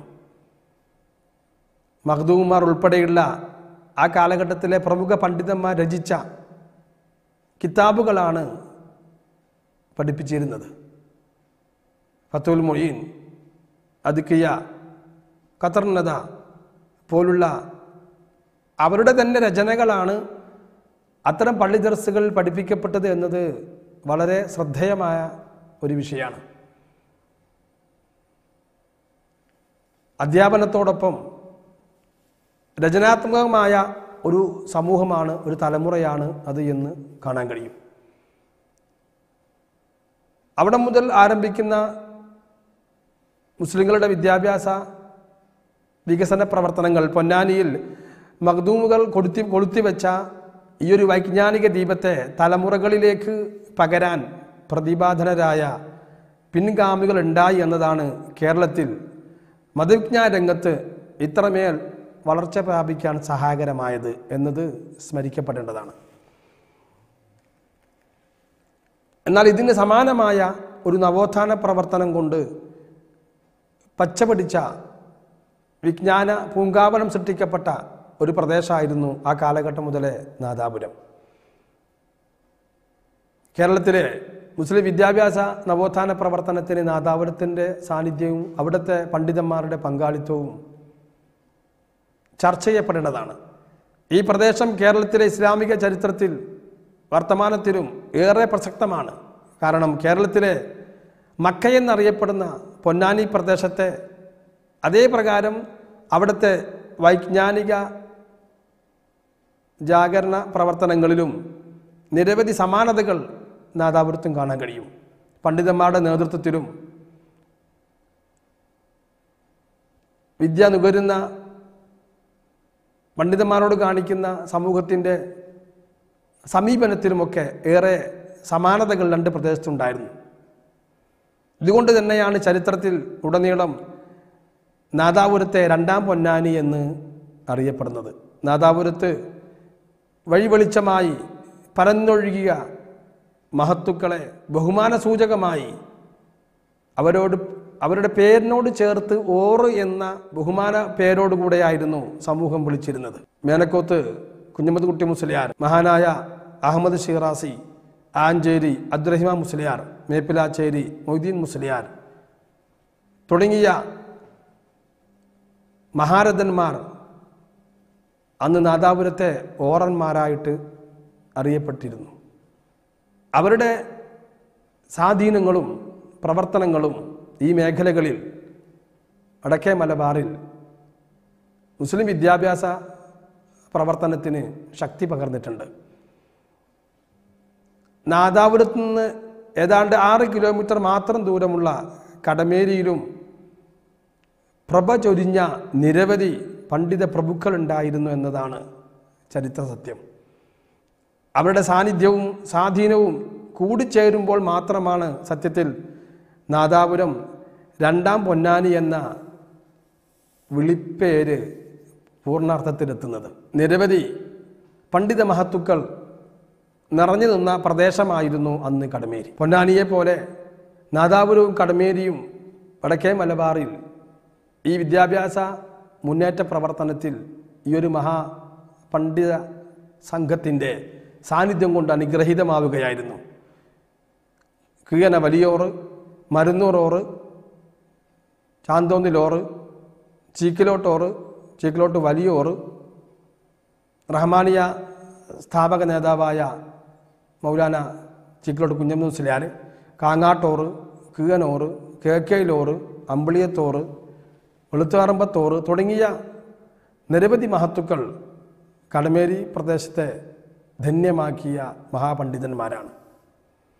ഈ ഒരു പ്രത്യേകമായ സാഹചര്യമാണ് മലബാറിലെ കേരളത്തിലെ ഏതാണ്ട് എല്ലാ പ്രദേശങ്ങളിലും ഉള്ളത്. ഇവിടെയാണ് നാം മാറ്റത്തിൻ്റെ കാലം ആരംഭിക്കുന്നതിനെക്കുറിച്ച് അടുത്തറിയേണ്ടത്.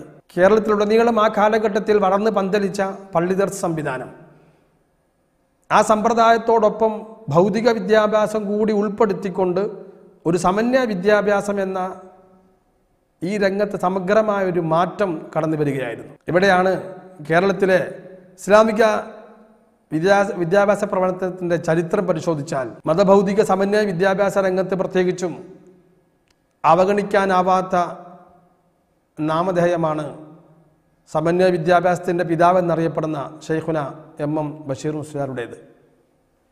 അതുപോലെ മതഭൗതിക സമന്വയ വിദ്യാഭ്യാസത്തിൻ്റെ ആദ്യാക്ഷരങ്ങൾ കൈരളിക്ക് പരിചയപ്പെടുത്തി കൊടുത്ത സ്ഥാപനമായ കടുമ റഹ്മാനിയ അറബി കോളേജ്, അതിൻ്റെ സ്ഥാപക നേതാവായ മഹാനായ മൗലാന ചീക്കിലോട്ട് കുഞ്ഞമ്മദ് മുസ്ലിയാരും. അവിടെ മുതൽ ഒരു പുതിയ കാലഘട്ടം ആരംഭിക്കുകയാണ്. പള്ളി ദർസുകളിലെ കിതാബുകളോടൊപ്പം തന്നെ ഭൗതിക വിദ്യാഭ്യാസത്തെയും മാനവിക സമൂഹത്തിൻ്റെ നാനോന്മുഖമായ പുരോഗതിക്ക് ആവശ്യമായ വിഷയങ്ങളെയും പാഠ്യവിഷയത്തിൽ ഉൾപ്പെടുത്താനുള്ള ഒരു സമഗ്രമായ മാറ്റത്തിന് തുടക്കമായിരുന്നു അത്. 1972 ഒരു ജനുവരി 30 വടകര താലൂക്കിലെ ഉലമ ഉമറ കൺവെൻഷനിൽ നിന്ന് ഷെയ്ഖുന കോട്ടുമൽ ഉസ്താദ് സമന്വയ കലാലയത്തിൻ്റെ ആവശ്യകത, അതിൻ്റെ അനിവാര്യതയും പ്രഖ്യാപിച്ചുകൊണ്ട് പ്രഭാഷണം നടത്തുകയായിരുന്നു. ഈ ഒരു മഹത്തായ ആശയത്തിന് സമസ്തയുടെ മാസ്റ്റർ ബ്രെയിൻ എന്നറിയപ്പെടുന്ന മഹാനായ എം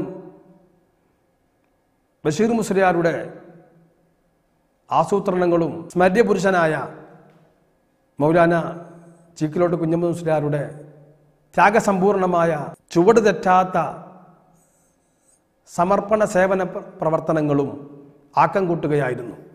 1983 ഷെയ്ഖുന എം ബഷീർ മുസ്ലിയാർ എഴുതിയ ഒരു ലേഖനത്തിൽ അദ്ദേഹം ഇങ്ങനെ പറയുന്നുണ്ട്: കഴിഞ്ഞ നൂറ്റാണ്ടിലെ പരിഷ്കർത്താവായ ഇമാം ഗസാലി തങ്ങൾ പോലുള്ള തത്വചിന്തകരിൽ നിന്ന് പാഠം ഉൾക്കൊണ്ടുകൊണ്ട് നമുക്ക് ഒരു പുതിയ പാഠ്യപദ്ധതി ആവിഷ്കരിക്കേണ്ടതുണ്ട്. മനുഷ്യൻ്റെ സാമൂഹിക, സാംസ്കാരിക, രാഷ്ട്രീയ വിഷയങ്ങളിൽ വ്യക്തമായ സമീപനങ്ങൾ പഠിപ്പിച്ചു കൊടുക്കുന്ന, നയരേഖകൾ കാഴ്ചവെക്കുന്ന, അതേപ്രകാരം മാനവിക സമൂഹത്തിൻ്റെ നാനോന്മുഖമായ പുരോഗതികളെ കൃത്യമായി വിലയിരുത്തി അതിനൊരു ചൂണ്ടുപലകയാകുന്ന തരത്തിൽ ഒരു പാഠ്യപദ്ധതി ആവിഷ്കരിക്കണം എന്ന് ബഷീർ ഉസ്താദ് ആ ലേഖനത്തിൽ സമൂഹത്തോട് അദ്ദേഹത്തിൻ്റെ സ്വപ്നം ആവിഷ്കരിക്കുന്നുണ്ട്. ആ സ്വപ്നത്തിൻ്റെ സാക്ഷാത്കാരമായി അദ്ദേഹം തുടങ്ങിവെച്ച സ്ഥാപനമാണ് കടമ റഹ്മാനിയ അറബി കോളേജ്. പാഠ്യപദ്ധതിയിൽ ആരോഗ്യശാസ്ത്രം, എൻജിനീയറിങ്, കൃഷി, ഗതാഗതം, വ്യവസായം, മറ്റു സാങ്കേതിക പരിജ്ഞാനങ്ങൾ തുടങ്ങി സമൂഹത്തിൻ്റെ പുരോഗതിക്ക് ആവശ്യമായതൊക്കെയും കിതാബ് ഓതുന്നതോടൊപ്പം തന്നെ കുട്ടികളെ പരിശീലിപ്പിക്കാനും അഭ്യസിപ്പിക്കാനും അതോടൊപ്പം കൈത്തൊഴിൽ അങ്ങനൊരു പ്രൊഫഷണൽ പ്രാക്ടീസോടുകൂടെയുള്ള ട്രെയിനിങ്ങോടുകൂടെയുള്ള ഒരു പ്രത്യേക പാഠ്യപദ്ധതി അദ്ദേഹത്തിൻ്റെ സ്വപ്നമായിരുന്നു. അതെല്ലാം അധ്യാപനത്തിൽ ഉൾപ്പെടുത്തി ഒരു വലിയ പരിഷ്കരണത്തിൻ്റെ കാലം തുടങ്ങുകയായിരുന്നു അവിടെ. ഈ ഒരു സമഗ്ര മാറ്റം സ്വപ്നം കണ്ടുകൊണ്ട് മഹാനായ കടമേരിയിലെ അറിയപ്പെട്ട പ്രശസ്തനായ റഹ്മാനിയുടെ സ്ഥാപക നേതാവായ ചീക്കിലോട് കുഞ്ഞമ്മദ് മുസ്ലിയാർ എം ബഷീർ മുസ്ലിയാറുമായി തൻ്റെ സതീർത്ഥരോടൊപ്പം കൂടിച്ചേർന്ന് പ്രവർത്തിച്ചപ്പോൾ കേരള മുസ്ലിങ്ങളുടെ വിദ്യാഭ്യാസ നവോത്ഥാനത്തിന് ഒരു പുതിയ ചരിത്രം ആരംഭിക്കുകയായിരുന്നു. അവിടം തുടങ്ങിയ സമന്വയ വിദ്യാഭ്യാസത്തിൻ്റെ ഈ ഒരു പ്രത്യേക മേഖലയിലേക്കുള്ള മാറ്റത്തിൻ്റെ തുടക്കം അത് ഇന്നും വിപുലമായി ഡെവലപ്പ് ചെയ്തുകൊടുക്കുകയാണ്. വിവിധങ്ങളായ സ്ഥാപനങ്ങളിലായി ബഷീർ മുസ്ലിയാർ തന്നെ അവസാന കാലഘട്ടം അനാരോഗ്യം കാരണം തൻ്റെ ജന്മനാടിലേക്ക് മാറിയപ്പോൾ ചെമ്മാട് ദാറുൽഹുദയിൽ അദ്ദേഹത്തിൻ്റെ സ്വപ്നമാണ് അദ്ദേഹം നടപ്പിലാക്കിയത്. ഈ സമഗ്രമായ വിദ്യാഭ്യാസ മേഖലയിലെ മാറ്റം യഥാർത്ഥത്തിൽ നിരവധി പടവുകളിലേക്ക് ഇനിയും മുന്നേറേണ്ടതുണ്ട്. എന്നാൽ പൗരാണികതയുടെ മഹിതമായ പൈതൃകവും പാരമ്പര്യവും ഒരു കാരണവശാലും ഒരു മേഖലയിലും തച്ചുടച്ചു കളയാതെ കൃത്യമായ ആദരവും ബഹുമാനവും അതേപ്രകാരം കൃത്യമായ അളവും വൈജ്ഞാനിക രംഗത്ത് ഓരോ മേഖലക്കും കണക്കാക്കിക്കൊണ്ട് ഒരു നല്ല പൗരനായി തീരാൻ രാജ്യത്തിനും സമൂഹത്തിനും സാംസ്കാരിക രംഗത്തും വിദ്യാഭ്യാസ പ്രവർത്തനത്തിനും സാമൂഹിക രംഗത്തും കൃത്യമായ ഇടപെടൽ നടത്താനുള്ള പ്രതിഭകളായി ഒരു വലിയ സ്വപ്നത്തിൻ്റെ സാക്ഷാത്കാരത്തോടുകൂടെ ഒരു പുതുതലമുറയെ വാർത്തെടുക്കുക എന്ന പുതിയ മാറ്റം കേരളം സാക്ഷിയാകുകയായിരുന്നു. ആ സമന്വയ വിദ്യാഭ്യാസത്തിൻ്റെ മാറ്റമാണ് നമ്മെ മറ്റിതര സംസ്ഥാനങ്ങളിൽ നിന്ന് വ്യതിരിക്തരാക്കിയത്. ഇനിയും ഈ മേഖലയിൽ നിരവധി സമന്വയ പാഠ്യപദ്ധതികൾ, അതേപ്രകാരം രചനകൾ നടക്കേണ്ടതുണ്ട്. തൽസംബന്ധമായി ഓരോ മേഖലകളെ അപഗ്രഥിച്ചുകൊണ്ട് ഈ ഒരു വെബിനാറിനകത്ത് നിരവധി ടോപ്പിക്കുകൾ പരാമർശിച്ചുകൊണ്ട് ഇനിയും വിശിഷ്ട വ്യക്തിത്വങ്ങൾ സംബന്ധിക്കാനുള്ളതുകൊണ്ട് മാറ്റങ്ങളുടെ തുടക്കം എന്ന ഈ ഒരു ചർച്ച ഇവിടെ അവസാനിപ്പിക്കുകയാണ്. അവിടം തുടങ്ങി വളർന്നു പന്തലിച്ച ഒരുപാട് സ്ഥാപനങ്ങൾ ഇന്ന് കേരളത്തിൽ മുസ്ലിം വിദ്യാഭ്യാസ നവോത്ഥാന പരിഷ്കരണ പ്രവർത്തനങ്ങൾക്ക് നേതൃത്വം വഹിക്കുന്ന നമുക്ക് കാണാൻ കഴിയും. ഇനിയും പാർശ്വവൽക്കരിക്കപ്പെടാതെ എല്ലാ മേഖലകളിലും ഈ ഒരു സമന്വയ രീതി ആവിഷ്കരിക്കേണ്ടതുണ്ട്. തൽസംബന്ധമായി ചർച്ചകൾ നടക്കേണ്ടതുണ്ട്. അവിടത്തേക്ക് ഈ ഒരു അലുമിനി അസോസിയേഷൻ പ്രവർത്തകർക്ക് നല്ലൊരു റിസൾട്ട് സ്ഥാപിച്ചെടുക്കാൻ കഴിയട്ടെ എന്ന് ആശിച്ചുകൊണ്ടും ആശംസിച്ചുകൊണ്ടും ഞാൻ അവസാനിപ്പിക്കുന്നു. വആഖിറു ദഅവാന അനിൽ ഹംദുലില്ലാഹി റബ്ബിൽ ആലമീൻ. അസ്സലാമു അലൈക്കും വറഹ്മത്തുള്ളാഹി വബറകാതുഹു. അസ്സലാമു അലൈക്കും വറഹ്മത്തുള്ളാഹി വബറകാതുഹു. ബിസ്മില്ലാഹിർ റഹ്മാനിർ റഹീം. അൽഹംദുലില്ലാഹി റബ്ബിൽ ആലമീൻ. അസ്സലാത്തു വസ്സലാമു അലാ റസൂലിഹിൽ അമീൻ വഅലാ ആലിഹി വസഹ്ബിഹി അജ്മഈൻ. ഇൻ ഉരീദു ഇല്ലൽ ഇസ്ലാഹ മസ്തതഅതു വമാ തൗഫീഖി ഇല്ലാ ബില്ലാഹി അലൈഹി തവക്കൽതു വഇലൈഹി ഉനീബ്. അഊദു ബില്ലാഹി മിനശ് ശൈത്വാനിർ റജീം. ബിസ്മില്ലാഹിർ റഹ്മാനിർ റഹീം. ഹുവല്ലദീ ബഅസ ഫിൽ ഉമ്മയ്യീന റസൂലൻ മിൻഹും യത്ലൂ അലൈഹിം ആയാതിഹി വയുസക്കീഹിം വയുഅല്ലിമുഹുമുൽ കിതാബ വൽ ഹിക്മ. സദഖല്ലാഹുൽ അലിയ്യുൽ അദീം. وقال النبي صلى الله عليه وسلم اجتمع قوم في بيت من بيوت الله يتلون كتاب الله ويتدارسونه بينهم إلا نزلت عليهم السكينة وغشيتهم الرحمة وحفتهم الملائكة وذكرهم الله في من عنده.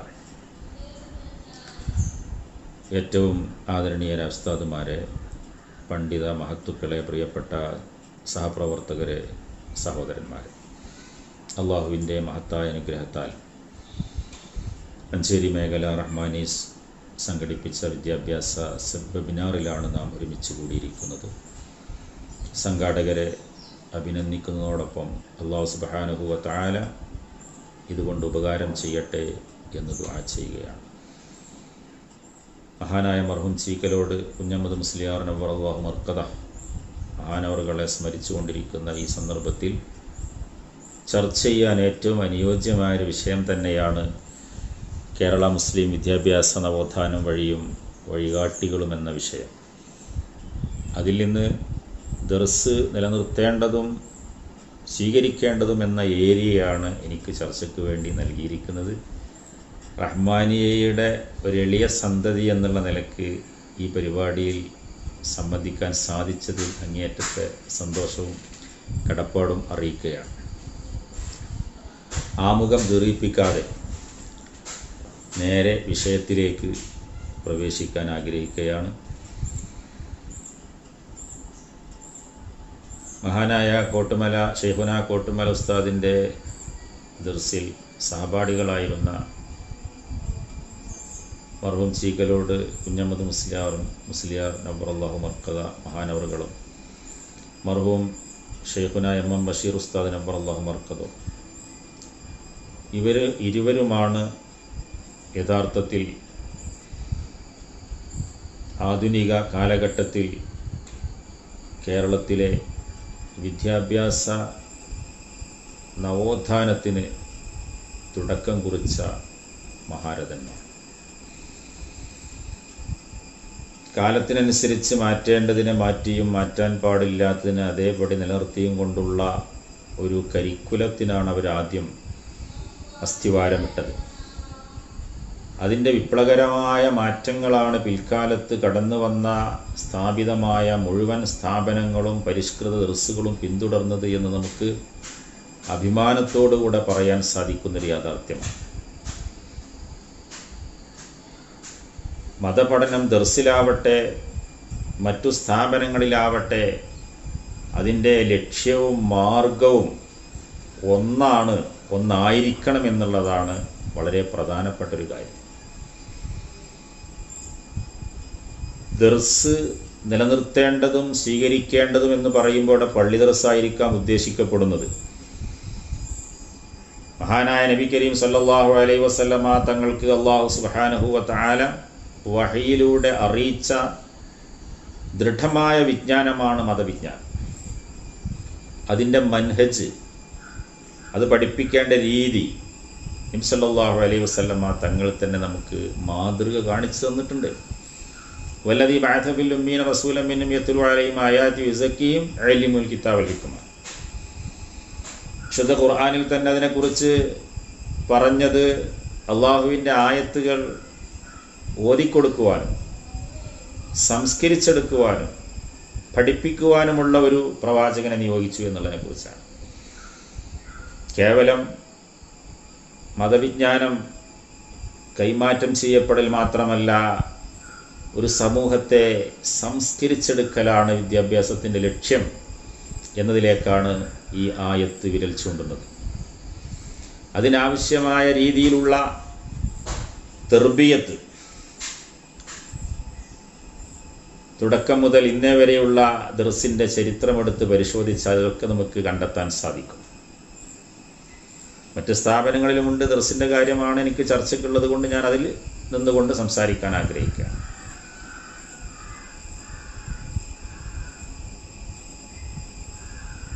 മതവിദ്യ അഭ്യസിക്കുന്നവൻ്റെ വേഷവും അവൻ്റെ സ്വഭാവവും രീതിയും അവൻ്റെ ഹർക്കാത്ത് സക്കനാത്ത് മുഴുവനും തന്നെ ഏറ്റവും പ്രധാനപ്പെട്ട കാര്യമാണ്. അതേപോലെ തന്നെ അത് പഠിപ്പിക്കുന്ന ആളുടെ അധ്യാപകൻ്റെ ഉസ്താദിൻ്റെയും. കാരണം ഏടുകളിൽ നിന്ന് പഠിക്കുന്നതിനേക്കാൾ കൂടുതൽ അനുകരണത്തിലൂടെയാണ് മതപരമായ വിദ്യാഭ്യാസം സാധ്യമാകുന്നത്. നബി സല്ലല്ലാഹു അലൈഹി വസല്ലമ തങ്ങളെ അവർ അനുകരിക്കുകയായിരുന്നു. നബി സല്ലല്ലാഹു അലൈഹി വസല്ലമ തങ്ങളെ പിന്തുടർന്നുകൊണ്ട് ഇത്തിബാ ചെയ്തുകൊണ്ടാണ് അവർ ആത്മസംസ്കരണം സിദ്ധിച്ച വിഭാഗമായിട്ട് അവർ വളർന്നു വന്നത്, സഹാബത്ത്. അതേ രീതി തന്നെയാണ് താബീങ്ങളെ അവർ വളർത്തിയെടുക്കാൻ ഉപയോഗിച്ച രീതി. പിൽക്കാലത്തുള്ള പണ്ഡിതന്മാരൊക്കെ ശിഷ്യന്മാരെ വളർത്തിയെടുത്ത അതേ രീതിയിൽ തന്നെയാണ്. അതുകൊണ്ട് തന്നെ അവർ അവലംബിച്ച ഏതൊക്കെ രീതികളുണ്ടോ അത് മുഴുവൻ നിലനിർത്തുകയും സ്വീകരിക്കുകയും ചെയ്യേണ്ടത് മതരംഗത്ത് പ്രവർത്തിക്കുന്ന ഉസ്താദുമാരാവട്ടെ വിദ്യാർത്ഥികളാവട്ടെ അവർക്ക് മുഴുവനും ബാധ്യതയാണ്. ആദാബുൽ മുതഅല്ലിം എന്നൊക്കെ പറഞ്ഞുകൊണ്ട് പ്രബല കിതാബുകളിൽ ഇഹ്യാ ഉലൂമുദ്ദീനിലാവട്ടെ ഷറഹുൽ മുഹദ്ദബിലാവട്ടെ നബി ഇമാം ഷറഹുൽ മുഹദ്ദബിലും ഗസാലി ഇമാം ഇഹ്യയിലൊക്കെ തന്നെ ആദാബുൽ മുതഅല്ലിമും ആദാബുൽ മുഅല്ലിമും വേറെ തന്നെ പ്രതിപാദിച്ചിട്ടുണ്ട്. രണ്ടാളുടെ ഇടയിൽ മുസ്തറക്കായ ചില ആദാബുകളും ഷറഹുൽ മുഹദ്ദബിലൊക്കെ നബി ഇമാം പറഞ്ഞിട്ടുണ്ട്. ഇത് ഏത് സ്ഥാപനങ്ങളാണെങ്കിലും പള്ളി ദർസുകളാണെങ്കിലും അല്ലാത്ത സ്ഥാപനങ്ങളാണെങ്കിലും ഉണ്ടായിരിക്കൽ അത്യാവശ്യമായ കാര്യമാണ്. എന്നാൽ ദർസുകളിൽ നിലനിൽക്കുന്ന ചില കാര്യങ്ങൾ അത് മറ്റ് സ്ഥാപനങ്ങളിലേക്കും നമ്മൾ അപ്ലൈ ചെയ്യൽ ആവശ്യമാണ് എന്ന് തോന്നുന്ന ചില കാര്യങ്ങൾ മാത്രം ഉണർത്താൻ ആഗ്രഹിക്കുകയാണ്. സമയ പരിമിതി കണക്കിലെടുത്തുകൊണ്ട് പ്രധാനപ്പെട്ട പോയിന്റിലേക്ക് മാത്രം ശ്രദ്ധ തിരിക്കാൻ ആഗ്രഹിക്കുക. ഒന്ന്, ഇഹ്യാഉൽ മസാജിദ് എന്നുള്ളതാണ്. പള്ളികൾ, ഒരു മഹല്ലത്തിലൊരു പള്ളി ഉണ്ടെങ്കിൽ ആ മഹല്ലത്തിലെ ഇസ്ലാമിക സംസ്കാരത്തിൻ്റെ കേന്ദ്രമാണ് പള്ളി. നബി സല്ലല്ലാഹു അലൈഹി വസല്ലമ തങ്ങളുടെ സർവ്വ പ്രവർത്തനങ്ങളുടെയും കേന്ദ്ര ബിന്ദു മദീനയിലെ മസ്ജിദ് നബവി ആയിരുന്നു. അതിൽ നിന്ന് കോടതി വേറെ കെട്ടിടത്തിലേക്ക് നീങ്ങി, പട്ടാള വിഭാഗം വേറെ കെട്ടിടത്തിലേക്ക് നീങ്ങി, അതേപോലെ തന്നെ പലതും വേറെ കെട്ടിടത്തിലേക്ക് നീങ്ങി. എന്നാലും നീങ്ങാതെ ഇന്നും തുടർന്നു വരുന്ന ഒരേ ഒരു കാര്യം തഅലീമാണ്, മതവിദ്യ കൈമാറ്റം ചെയ്യുക, ഖുർആൻ പഠിപ്പിക്കുക എന്നുള്ള. എന്നും മദീനയിൽ ചെന്നാൽ അവിടെ വട്ടത്തിലിരുന്നാണ്ട് ദർസ് കാണാം, ഖുർആൻ ഹിഫ്ലാക്കുന്നവരെ കാണാം, തജ്വീദ് പഠിപ്പിക്കുന്നവരെ കാണാൻ സാധിക്കും. നബി സല്ലല്ലാഹു അലൈഹി വസല്ലമ തങ്ങളുടെ കാലം മുതൽ പള്ളിയുമായി ബന്ധപ്പെട്ട് മതപഠനം നടത്തുക എന്നുള്ളത്. മറ്റ് സ്ഥാപനങ്ങൾക്ക് നമുക്ക് ഏറെക്കുറെ സ്ഥാപനങ്ങളൊക്കെ പള്ളിയോട് അനുബന്ധമായിട്ടാണ് ഉണ്ടായിട്ടുള്ളത്. ജാമിയത്തുൽ അസ്ഹറിനോടനുബന്ധമായിട്ടാണ്, ജാമിയത്തു സൈത്തൂന ജാമിഉ-ൽ-സൈത്തൂനോടനുബന്ധിച്ചാണ് ഉണ്ടായിട്ടുള്ളത്. അതുപോലെ തന്നെ പള്ളികളോടനുബന്ധിച്ച് യൂണിവേഴ്സിറ്റികളായി വളർന്നിട്ടുണ്ട്. എങ്കിലും ഉദാഹരണമായിട്ട് നമ്മുടെ കടമയിൽ റഹ്മാനിയ അറബിയ തന്നെ പരിശോധിച്ചാൽ അവിടെയുള്ള പള്ളിയിൽ നടന്നു വരുന്നിരുന്ന വലിയ ദർസ് അത് മങ്ങിലേറ്റപ്പോഴാണ് അങ്ങനെ ഒരു സ്ഥാപനം അവിടെ വളർന്നു വരുന്നതിനെ കുറിച്ച് മഹാനായ അതിൻ്റെ ശില്പി ആലോചിച്ചത്, ചിന്തിച്ചത് നമുക്ക് മനസ്സിലാക്കാൻ സാധിക്കും. അപ്പം അതുകൊണ്ട് തന്നെ സ്ഥാപനങ്ങളോടനുബന്ധിച്ചുള്ള പള്ളിയിൽ ഏതെങ്കിലും ഒരു പീരിയഡെങ്കിലും ഒരു ഉസ്താദിൻ്റെ ദർസെങ്കിലും സംവിധാനിക്കൽ ആ വിദ്യാർത്ഥികൾക്ക് പള്ളികളുമായൊരു ബന്ധം സ്ഥാപിക്കാനും അത് മുഖേന കൂടുതൽ സംസ്കാര സമ്പന്നനായി മാറാനും സാധിക്കും. അത് നമ്മൾ പള്ളി ദർസുകൾ നിലനിർത്തേണ്ട, സ്വീകരിക്കേണ്ട ഒരു കാര്യമായിട്ട് മനസ്സിലാക്കാൻ സാധിക്കും. മറ്റൊന്ന് തസ്കിയത്തുൻ നഫ്സിന് പ്രാധാന്യം നൽകുക എന്നുള്ളതാണ്. അത് ദർസുകളിലാവുമ്പോൾ സുബഹിൻ്റെ മുമ്പേ എഴുന്നേറ്റ് തഹജ്ജുദ് നിസ്കരിക്കലോടുകൂടെയാണ് ദർസ് ആരംഭിക്കുക. സുബഹിൻ്റെ മുമ്പേ എഴുന്നേറ്റ് തഹജ്ജുദ് നിസ്കരിച്ച് സുബഹിക്ക് ബാങ്ക് കൊടുക്കുന്നവരെ ഖുർആൻ പാരായണം ചെയ്ത് സുബഹിക്ക് ബാങ്ക് കൊടുത്താൽ 2 റക്അത്ത് നിസ്കരിച്ച് വീണ്ടും സുബഹിൻ്റെ ഇഖാമത്ത് വരെ വീണ്ടും ഖുർആൻ പാരായണം ചെയ്ത് സുബഹി നിസ്കാരത്തിൻ്റെ ജമാഅത്ത് കഴിഞ്ഞാൽ വീണ്ടും ഖുർആൻ പാരായണത്തിൽ ഏർപ്പെട്ട് ഇങ്ങനെയുള്ള തുടക്കം മുതൽ ഉറങ്ങുന്നത് വരെയുള്ള മുഴുവൻ ഹറക്കാത്ത് സക്കനാത്തുകളും ഉസ്താദിൻ്റെ നിരീക്ഷണത്തിൽ, കേവലം ക്ലാസ്സിൽ മാത്രമല്ല ജീവിതം മുഴുവനും ഉസ്താദുമാരുടെ നിരീക്ഷണത്തിലായിക്കൊണ്ടുള്ളൊരു തർബിയത്ത്, അത് തസ്കിയത്തുൻ നഫ്സ്. അത് വളരെ പ്രധാനപ്പെട്ട പോയിൻ്റാണ്. ഒന്ന് മുത്തസിലായ സനദ് മുത്തസിലായ നിലക്ക് മതവിജ്ഞാനം ലഭിക്കുക എന്നുള്ളത്, മറ്റൊന്ന് തസ്കിയത്തുൻ നഫ്സ് ലഭിക്കുക എന്നുള്ളത്. അതിനനുയോജ്യമായ രൂപത്തിലുള്ള നിയമങ്ങളാണ് ഓരോ കാലഘട്ടത്തിലും ദർസുകളിൽ നമുക്ക് കാണാൻ സാധിക്കുക. നമ്മുടെ ഉസ്താദുമാർ അവരുടെ ഉസ്താദുമാരൊക്കെ പഠിപ്പിച്ചത് അങ്ങനെയാണ്. മറ്റൊരു പ്രധാനപ്പെട്ട കാര്യം ഇസ്ലാമിക വേഷവിധാനം സ്വീകരിക്കുക എന്നുള്ളതാണ്. ഒരു മതവിദ്യാർത്ഥിയെ സംബന്ധിച്ചിടത്തോളം അവൻ്റെ വേഷം വളരെ പ്രധാനപ്പെട്ടതാണ്. ഇസ്ലാമിക മതവിദ്യാഭ്യാസ രംഗത്ത് പ്രവർത്തിക്കുന്ന മുഴുവൻ ആളുകളും യഥാർത്ഥ ആലിമിൻ്റെയും മുത്തഅല്ലിമിൻ്റെയും വേഷവിധാനത്തോടുകൂടെ ആയിരിക്കുക എന്നുള്ളത് ഏറ്റവും പ്രധാനപ്പെട്ട ഒരു കാര്യമാണ്. സമൂഹത്തിൽ അവർക്ക് അർഹിക്കുന്ന അംഗീകാരവും ആദരവും ബഹുമാനവും ലഭിക്കണമെങ്കിൽ അവർ വേഷവിധാനം സ്വീകരിച്ചേ മതിയാവുകയുള്ളൂ. മറ്റൊന്ന് പഠന കാലഘട്ടത്തിൽ തന്നെ പരിശീലനം ലഭിക്കാനുള്ള സാഹചര്യങ്ങൾ വർദ്ധിപ്പിക്കുക എന്നുള്ളതാണ്. ദർസുകളിൽ നാം സ്വീകരിക്കേണ്ട ഒരു പ്രധാനപ്പെട്ട കാര്യം അതാണ്. മുതിർന്ന വിദ്യാർത്ഥികൾ തന്നെ ചെറിയ വിദ്യാർത്ഥികൾക്ക് വായിച്ചോതി കൊടുക്കുകയും ചെറിയ കിതാബുകളൊക്കെ ഓതിക്കൊടുക്കുകയും ചെയ്യുമ്പോൾ 2 കാര്യമാണെന്ന് മുതിർന്ന വിദ്യാർത്ഥികൾ പഠിച്ചത് കൂടുതൽ ഉറപ്പിക്കുവാനും അതുപോലെ ദർസ് നടത്തുവാനുള്ള ഒരു പരിശീലനവും, ചെറിയ വിദ്യാർത്ഥികൾക്ക് എല്ലാ വിഷയങ്ങളിലും ഉസ്താദിനെ ആശ്രയിക്കാതെ വലിയ വിദ്യാർത്ഥികളിൽ നിന്ന് പഠിക്കാനൊക്കെ സാധിക്കുക എന്നുള്ളത് വലിയൊരു നേട്ടമാണ്. മാത്രമല്ല ഖുതുബ നിർവഹിക്കാൻ, ഇമാമത്ത് നിൽക്കാനും നാട്ടിലുണ്ടാകുന്ന വിവിധ വിഷയങ്ങളിലൊക്കെ സാമൂഹ്യമായ ബന്ധങ്ങൾ സ്ഥാപിക്കുവാനും, മൗലൂദിനോ ഖുർആൻ പാരായണത്തിനോ ഒക്കെ പോകുമ്പോൾ, വരിച്ചകൂട്ടിലൊക്കെ പോകുമ്പോൾ അങ്ങനെ അവൻ്റെ ഭാവിയിൽ അവൻ സമൂഹത്തിന് ഇസ്ലാമിക സേവനം ചെയ്യാൻ ആവശ്യമായ പരിശീലനം പഠിക്കുന്ന കാലത്ത് തന്നെ നേടിയെടുക്കാൻ സാധിക്കുക എന്നുള്ളത് വളരെ പ്രധാനപ്പെട്ട ഒരു കാര്യമാണ്. പിന്നെ ഒരു ട്രെയിനിങ് കോഴ്സിൻ്റെ ആവശ്യമില്ല. ദർസിൽ പഠിച്ചു വന്ന ഒരു മുത്തഅല്ലിമിനെ സംബന്ധിച്ചിടത്തോളം ട്രെയിനിങ് കോഴ്സിൻ്റെ ആവശ്യം പിന്നെയില്ല. കാരണം അവൻ പഠിക്കുന്ന കാലഘട്ടത്തിൽ തന്നെ അവന് പഠിപ്പിക്കുവാനും ആ പഠിച്ചതനുസരിച്ച് ജനങ്ങൾക്ക് സേവനം ചെയ്യാനുമുള്ള ഏകദേശം ഒരു അവസരം, പരിശീലനത്തിനുള്ള അവസരം അവന് ലഭിച്ചിരിക്കുമെന്നുള്ളതാണ്. മറ്റൊരു പ്രധാനപ്പെട്ട കാര്യം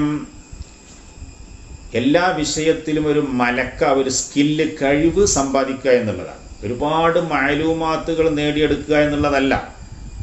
ഒരുപാട് മഅലൂമാത്ത് എന്നുള്ളത് മുഴുവനും നേടിയെടുക്കാൻ ആർക്കും സാധ്യമല്ല. പക്ഷെ എല്ലാ വിഷയത്തിലും ഒരു കഴിവ്, ഒരു മലക്ക ഉണ്ടായിക്കഴിഞ്ഞാൽ പിന്നെ അവന് മുത്താലയിലൂടെ അവന് അവൻ്റെ വിജ്ഞാനം വികസിപ്പിക്കാൻ സാധിക്കും. അപ്പോൾ ഈ രൂപത്തിലുള്ള ഒരു പഠന രീതിയാണ്, അതിനുള്ള ഒരു കരിക്കുലമാണ് ദർസുകളിലുള്ളത്. അതുതന്നെയാണ് ദർസുകളിൽ പരിഷ്കരിച്ച ദർസുകളിൽ സത്യത്തിൽ പിന്നെ പുതിയ സിലബസുകളൊക്കെ നേരത്തെ ഞാൻ സൂചിപ്പിച്ചതുപോലെ റഹ്മാനിയയുടെ സന്തതി എന്നുള്ള നിലയ്ക്ക് എൻ്റെ ദർസിൽ റഹ്മാനിയയുടെ സിലബസ് തന്നെയാണ് നടപ്പാക്കിയിട്ടുള്ളത്. അത് നമുക്ക് കൂടുതൽ നടപ്പാക്കാൻ സാധിക്കും ദർസുകളിൽ. കാരണം ദർസുകളാകുമ്പോൾ സ്വാഭാവികമായിട്ടും മുഴുവൻ സമയവും ഉസ്താദുമാരുടെ കീഴിൽ തന്നെയാണ് വിദ്യാർത്ഥികൾ ഉണ്ടാവുക. അതേപോലെ തന്നെ മഹലിലുള്ള പിന്നെ അധ്യാപകന്മാരെയൊക്കെ ഉൾക്കൊള്ളിച്ചുകൊണ്ട് ഇവർക്ക് ആവശ്യമായ ഭൗതിക വിജ്ഞാനം നൽകാൻ പാർട്ട് ടൈം ആയിക്കൊണ്ട് ലഭിക്കുമ്പോൾ അതൊക്കെ വളരെ സൗകര്യമാണ്. അതുകൊണ്ട് തന്നെ സാന്ദർഭികമായി സൂചിപ്പിക്കാനുള്ളത്, ഇത്തരത്തിലുള്ള ദർസുകൾക്ക് പരിഷ്കരിച്ച ദർസുകൾക്ക് നേതൃത്വം നൽകേണ്ടവർ മത ഭൗതിക സമന്വയ സ്ഥാപനങ്ങളിൽ നിന്ന് പഠിച്ചിറങ്ങിയ ആളുകളാണ് എന്നുകൂടി സാന്ദർഭികമായി സൂചിപ്പിക്കാൻ ആഗ്രഹിക്കുകയാണ്. അതേപോലെ തന്നെയാണ് നമ്മൾ സുഹൃദ്, അത് വളരെ പ്രധാനപ്പെട്ടതാണ്. കാരണം പഠനം പൂർത്തിയാക്കി ബിരുദം നേടിയ ശേഷം സമൂഹത്തിന് സേവനം ചെയ്യാതെ തൻ്റെ കുടുംബത്തിൻ്റെ ഭൗതിക നേട്ടങ്ങൾക്ക് വേണ്ടി, സാമ്പത്തിക നേട്ടങ്ങൾക്ക് വേണ്ടി ജോലിയിലും ഏർപ്പെടുന്നതിനേക്കാൾ ഒരു ദർസിൽ പഠിച്ച ആത്മാർത്ഥമുള്ള ഒരു മുത്തഅല്ലിമാണെങ്കിൽ അവൻ സമൂഹത്തിൻ്റെ ചെലവിലാണല്ലോ പഠിച്ചു വളർന്നിരിക്കുന്നത്.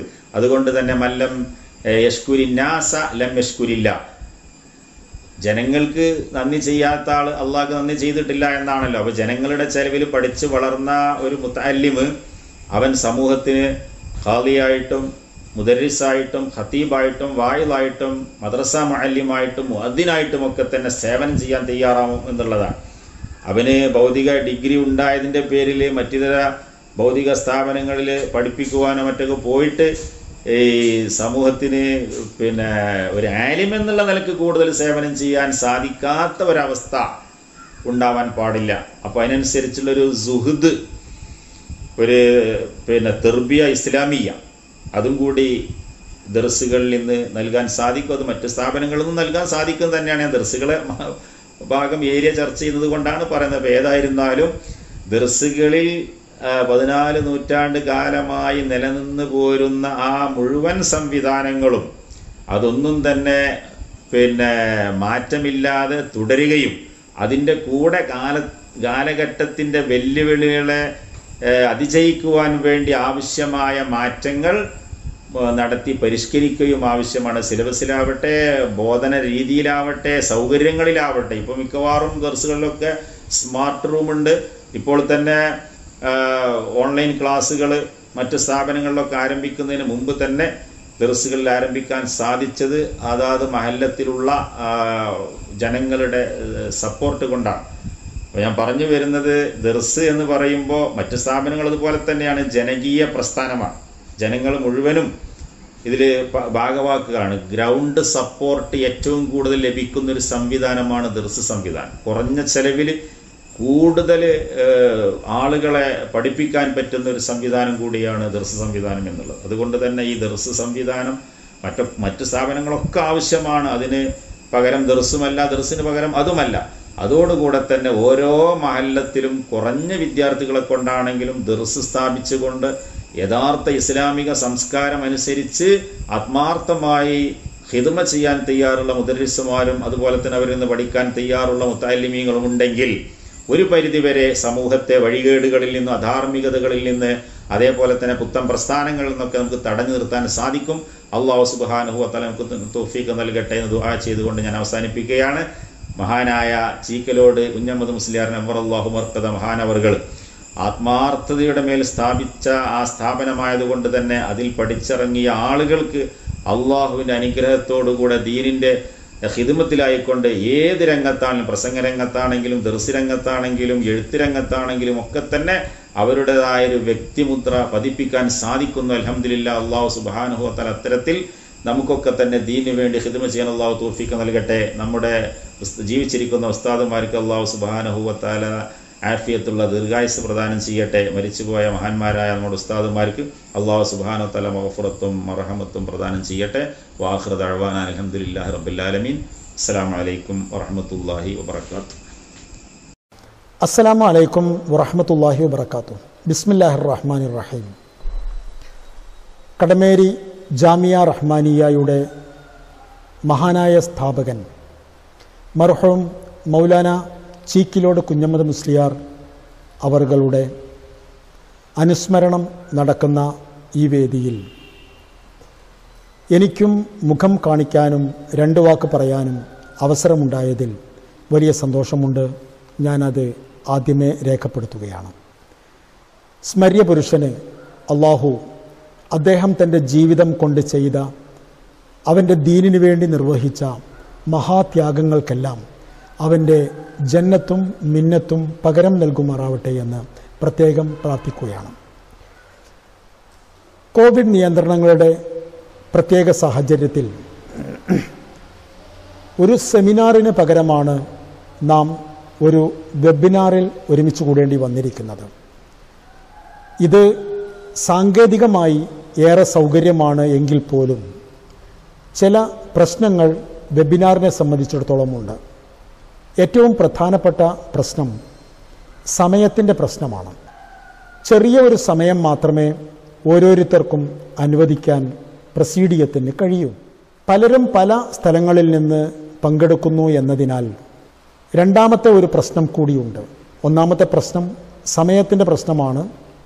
മറ്റൊരു പ്രശ്നം വിഷയങ്ങൾ ആവർത്തിക്കപ്പെട്ടേക്കുമോ, ഒരാൾ പറഞ്ഞത് തന്നെ അറിയാതെ മറ്റേതോ പോയിന്റിൽ നിന്ന് മറ്റൊരാളും പറഞ്ഞേക്കുമോ എന്ന പ്രശ്നമൊക്കെ ഉണ്ടാകും സ്വാഭാവികമായും. അങ്ങനെ പ്രതീക്ഷിക്കുന്നത് കൊണ്ടായിരിക്കും വിഷയങ്ങളെ സംബന്ധിച്ചുള്ള ഒരു മുൻധാരണ ഇതിൻ്റെ പ്രസീഡിയം നേരത്തെ നൽകിയിട്ടുണ്ട്. അതനുസരിച്ച് എനിക്ക് നൽകിയിരിക്കുന്നത് വിദ്യാഭ്യാസ നവോത്ഥാനം റഹ്മാനിയ വ്യതിരിക്തമാകുന്നത് എന്ന വിഷയത്തെക്കുറിച്ചാണ്. ഞാൻ ഈ 15 മിനിറ്റ് സമയം അതിനെ സംബന്ധിച്ചാണ് പറയേണ്ടത്. ഇവിടെ വിദ്യാഭ്യാസ നവോത്ഥാനം എന്ന് പറയുമ്പോൾ ഉദ്ദേശിക്കുന്നത് മതവിദ്യാഭ്യാസ മേഖലയായിരിക്കും എന്ന് നമുക്കെല്ലാം സുതരാം വ്യക്തമാണ്. അതിനാൽ തന്നെ നമുക്ക് ഈ വിഷയത്തിൽ കുറേ വാചാലമായി സംസാരിക്കാൻ സ്വാഭാവികമായും ഉണ്ടാകും.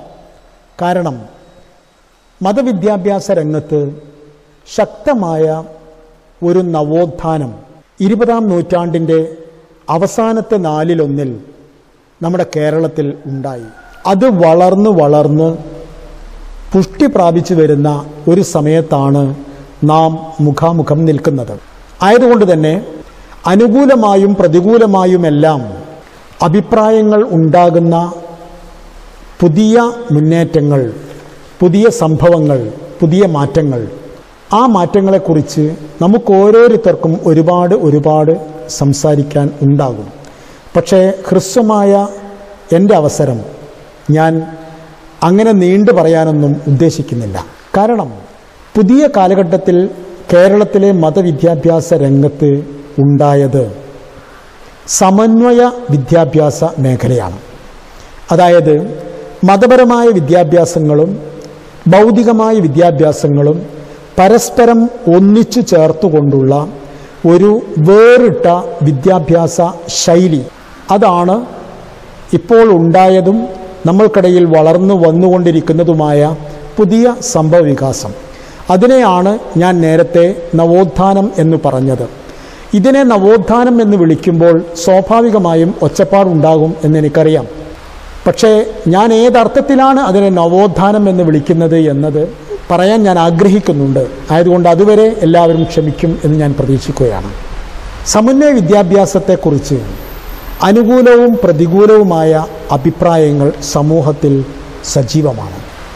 ഞാൻ വ്യക്തിപരമായി അതിനെ അനുകൂലിക്കുന്നവരുടെ കൂട്ടത്തിൽ പെട്ട ആളാണ്. എന്തുകൊണ്ട് ഞാനതിനെ അനുകൂലിക്കുന്നു എന്ന ന്യായങ്ങൾ ആദ്യം പറയാം. 2 കാരണങ്ങളാണ് എൻ്റെ മുമ്പിലുള്ളത്. അല്ലെങ്കിൽ ഞാൻ ചിന്തിക്കുന്നത് അതിൻ്റെ ന്യായങ്ങൾ 2 എന്നാണ്. ഒന്നാമതായി, മതപഠനം എന്നതുകൊണ്ട് ആത്യന്തികമായി നാം ലക്ഷ്യമാക്കുന്നത് ഇസ്ലാമിക പ്രബോധന പ്രവർത്തനങ്ങളാണ്. ഇസ്ലാമിക പ്രബോധന പ്രവർത്തനങ്ങളെ സംബന്ധിച്ചിടത്തോളം അതിന് ഏറ്റവും ആവശ്യമായ ഒരു കാര്യമാണ് പ്രബോധകൻ്റെ വ്യക്തിത്വം എന്ന് പറയുന്നത്. നബി തിരുമേനി സല്ലല്ലാഹു അലൈഹി വസല്ലമ തങ്ങളെ അള്ളാഹു ദൗത്യം ഏൽപ്പിക്കുന്നത് 40ാമത്തെ വയസ്സിലാണ്. നമുക്കറിയാം എന്തുകൊണ്ടാണ് 40 വയസ്സ് വരെ ഈ ദൗത്യം നീട്ടിവെക്കപ്പെട്ടിരിക്കുന്നത് എന്ന് ചോദിച്ചാൽ അതിൻ്റെ ഉത്തരം, മഹാനായ നബിയുടെ ഒരു വ്യക്തിത്വം അത് ശരിക്കും പടർന്ന് വിരിഞ്ഞ് നിറഞ്ഞ് ആ സമൂഹത്തിൽ ഉണ്ടാവണം എന്നതിന് ശേഷമാണ് പ്രബോധനം ചെയ്യേണ്ടത്. അപ്പോഴാണ് അത് അർഹിക്കുന്ന പ്രതിഫലനം ഉണ്ടാക്കുക എന്നതുകൊണ്ടായിരിക്കണം ഒരുപക്ഷെ അള്ളാഹു അങ്ങനെ വെച്ചത്. മൂസാ നബി അലൈഹിസ്സലാമിൻ്റെ കാര്യത്തിലേക്ക് വരുമ്പോഴും നമുക്ക് ഇത് കാണാൻ കഴിയും. മൂസാ നബി ഫറോവയുടെ ലോകത്തെ പിടിച്ചു കുലുക്കാൻ തനിക്കൊരു സഹായിയെ തരണമേ എന്ന് അള്ളാഹുവിനോട് അപേക്ഷിക്കുന്നുണ്ട്. അതിന് നാമനിർദ്ദേശം ചെയ്യുന്നുമുണ്ട്. അത് സ്വന്തം സഹോദരൻ ഹാറൂൻ നബിയായിരുന്നു. ഹാറൂൻ നബിയെ തൻ്റെ സഹകാരിയും സഹായിയുമാക്കണം എന്ന് പറയുന്നതിൻ്റെ ന്യായം വിശുദ്ധ ഖുർആൻ ഉദ്ധരിക്കുന്നുണ്ട്, എടുത്തു പറയുന്നുണ്ട്. ഹുവ അഫ്സഹു മിന്നി, അവൻ എന്നേക്കാൾ വാചാലനാണ് എന്നതാണ്. അപ്പോൾ വാചാലതയടക്കമുള്ള വിഷയങ്ങളെല്ലാം പ്രബോധന പ്രവർത്തനങ്ങളിൽ ആവശ്യമായതാണ് എന്ന് ഇതിൽ നിന്ന് മനസ്സിലാക്കാൻ കഴിയും. അപ്പോൾ പ്രബോധന പ്രവർത്തനങ്ങൾക്ക് വേണ്ടി രംഗത്തിറങ്ങേണ്ടി വരുന്ന മതം പഠിച്ച വിദ്യാർത്ഥികൾ അല്ലെങ്കിൽ പണ്ഡിതന്മാർ, അവർക്ക് അവർ നിൽക്കുന്നതും അവർ അഭിമുഖീകരിക്കുന്നതുമായ കാലഘട്ടത്തിൻ്റെ അറിവുകളെ സംബന്ധിച്ചെല്ലാം ഉള്ള ധാരണ ഉണ്ടായിരിക്കണം. അവർക്ക് ഭാഷകൾ അറിയണം, അവർക്ക് സയൻസ് അറിയണം, അവർക്ക് സോഷ്യൽ സ്റ്റഡീസ് അറിയണം, അവർക്ക് ജോഗ്രഫി അറിയണം, അവർക്ക് മാത്തമാറ്റിക്സ് അറിയണം, എല്ലാം അറിയണം. ഏതെങ്കിലും ഒന്ന് അറിയാതെ വന്നാൽ ഉണ്ടാകുന്ന കുഴപ്പം എന്താണെന്ന് വെച്ചാൽ, ആ വഴിയിലൂടെ സാംസ്കാരിക നായകന്മാർ എന്നവകാശപ്പെട്ടുകൊണ്ട് പലരും വരികയും ഇസ്ലാമിനെ കടിച്ചു കീറുകയും മാന്തിപ്പറിക്കുകയും ഒക്കെ ചെയ്യും. അതുണ്ടാവാതിരിക്കാൻ നമ്മുടെ മതമേഖലയിൽ ഭൗതികമെന്നോ മതപരമെന്നോ യാതൊരു വേർതിരിവും ഇല്ലാത്ത വിധത്തിൽ തന്നെ വിദ്യാഭ്യാസം ചെയ്യപ്പെട്ട ഒരു തലമുറ ഉണ്ടാവണം. അപ്പോൾ മാത്രമാണ് അതതിൻ്റെ പൂർണ്ണമായ അവസ്ഥയിലേക്ക് എത്തിച്ചേരുക എന്നാണ് ഞാൻ മനസ്സിലാക്കുന്നത്. ഇപ്പോൾ തന്നെ നമുക്കറിയാം, സോഷ്യൽ മീഡിയയിലും മറ്റുമൊക്കെ പല സാഹിത്യകാരന്മാരും പല സാംസ്കാരിക നേതാക്കന്മാരും ഇസ്ലാമിൻ്റെ അസ്ഥിവാരത്തിനെതിരെ കയ്യോങ്ങുന്ന സമയത്ത് സമർത്ഥരായ നമ്മുടെ യുവ പണ്ഡിതന്മാർ അതിനുത്തരം പറയാൻ രംഗത്ത് വരുന്നുണ്ട്. ഏത് മേഖലയിൽ വന്നാലും ഉത്തരം പറയുന്നുണ്ട്. ടെക്നിക്കലി ആണെങ്കിലും അതുപോലെ തന്നെ ഏത് മേഖലയാണെങ്കിലും ശരി. എന്താ അതുകൊണ്ട് അതിൻ്റെ ഗുണഫലം നമ്മൾ അനുഭവിക്കുന്നുണ്ട്. ഇതാണ് ഒന്നാമത്തെ ന്യായം. രണ്ടാമത്തെ ന്യായം, അതായത് സമന്വയ വിദ്യാഭ്യാസം ആവശ്യമാണ് എന്നതിന് ഉള്ള ഒരു രണ്ടാമത്തെ ന്യായം എന്ന് പറയുന്നത്, വിദ്യാഭ്യാസത്തോടുള്ള ഇസ്ലാമിക ദർശനത്തിൽ മതപരം ഭൗതികം എന്നീ വേർതിരിവുകൾ അടിസ്ഥാനപരമായി ഇല്ല. മഹാനായ നബി തിരുമേനി സല്ലല്ലാഹു അലൈഹി വസല്ലം തങ്ങളുടെ കാലത്ത് ഇങ്ങനെയുള്ള വിദ്യാഭ്യാസ സമ്പ്രദായങ്ങളോ സിലബസുകളോ ഒന്നും വികാസം പ്രാപിച്ചിട്ടുണ്ടായിരുന്നില്ല. പക്ഷേ നബി സല്ലല്ലാഹു അലൈഹി വസല്ലം തങ്ങൾ എല്ലാ കാര്യങ്ങളും, ഉദാഹരണമായി വിശുദ്ധ ഖുർആൻ ആവശ്യപ്പെടുന്നത് പോലെ തീവ്രമായി ചിന്തിക്കുവാൻ, മനനം ചെയ്യുവാൻ, പര്യവേക്ഷണം ചെയ്യുവാൻ, ഒരായത്തോതിക്കൊടുത്തുകൊണ്ട് ആകാശഭൂമികളുടെ അത്ഭുതങ്ങൾ ചൂണ്ടിക്കാണിക്കുന്ന ആയത്തോതിക്കൊടുത്തുകൊണ്ട് നബി സല്ലല്ലാഹു അലൈഹി വസല്ലം തങ്ങൾ തന്നെ പറഞ്ഞത്, വൈലുൻ ലിമൻ ലാഖഹ ബൈന ലഹയൈഹി വലം യതഫക്കർ എന്നാണ്.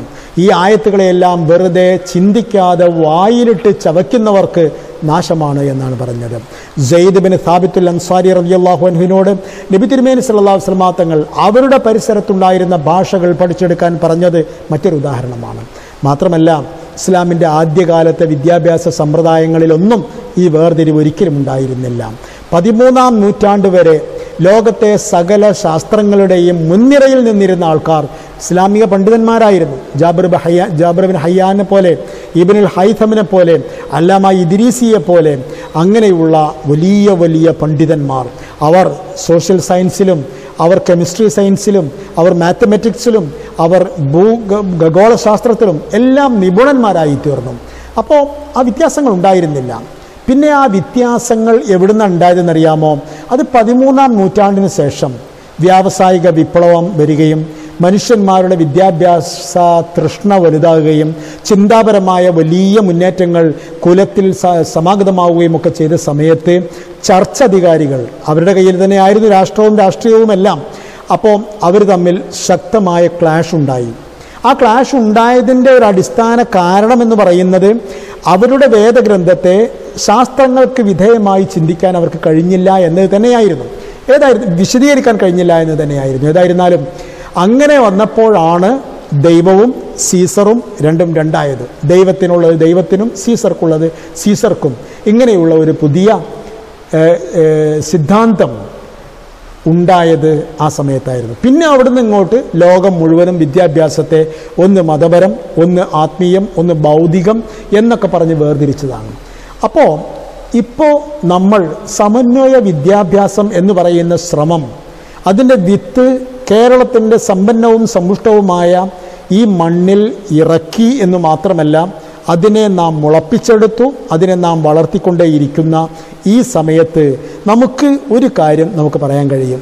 നമ്മൾ പുതിയ കാര്യങ്ങൾ ചെയ്യല്ല ചെയ്തത്, മറിച്ച് ഒരു നവ ഉത്ഥാനം നടത്തുകയാണ്. ഇതുകൊണ്ടാണ് ഞാൻ ആദ്യം തന്നെ നവോത്ഥാനം എന്ന് പറയുന്ന വാക്ക് ഉപയോഗിച്ചത്.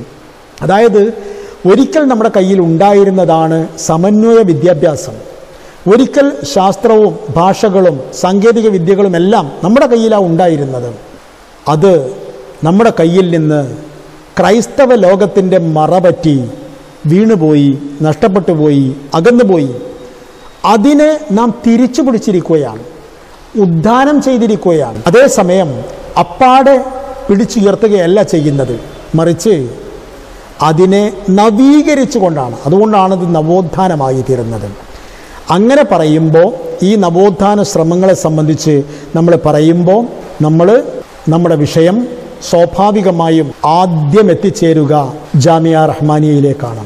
അതോടൊപ്പം ജാമിയ റഹ്മാനിയയുടെ മഹാനായ സ്ഥാപകൻ മഹാനായ മർഹൂം മൗലാന ചീക്കിലോട്ട് കുഞ്ഞമ്മദ് മുസ്ലിയാർ നവ്വറല്ലാഹു മർഖദഹു മഹാനവറുകളിലേക്കാണ്. അവിടെയാണ് നമ്മൾ ഈ വിഷയത്തിലേക്ക് എത്തിച്ചേർന്നത്. കാരണം എന്താണെന്നറിയാമോ?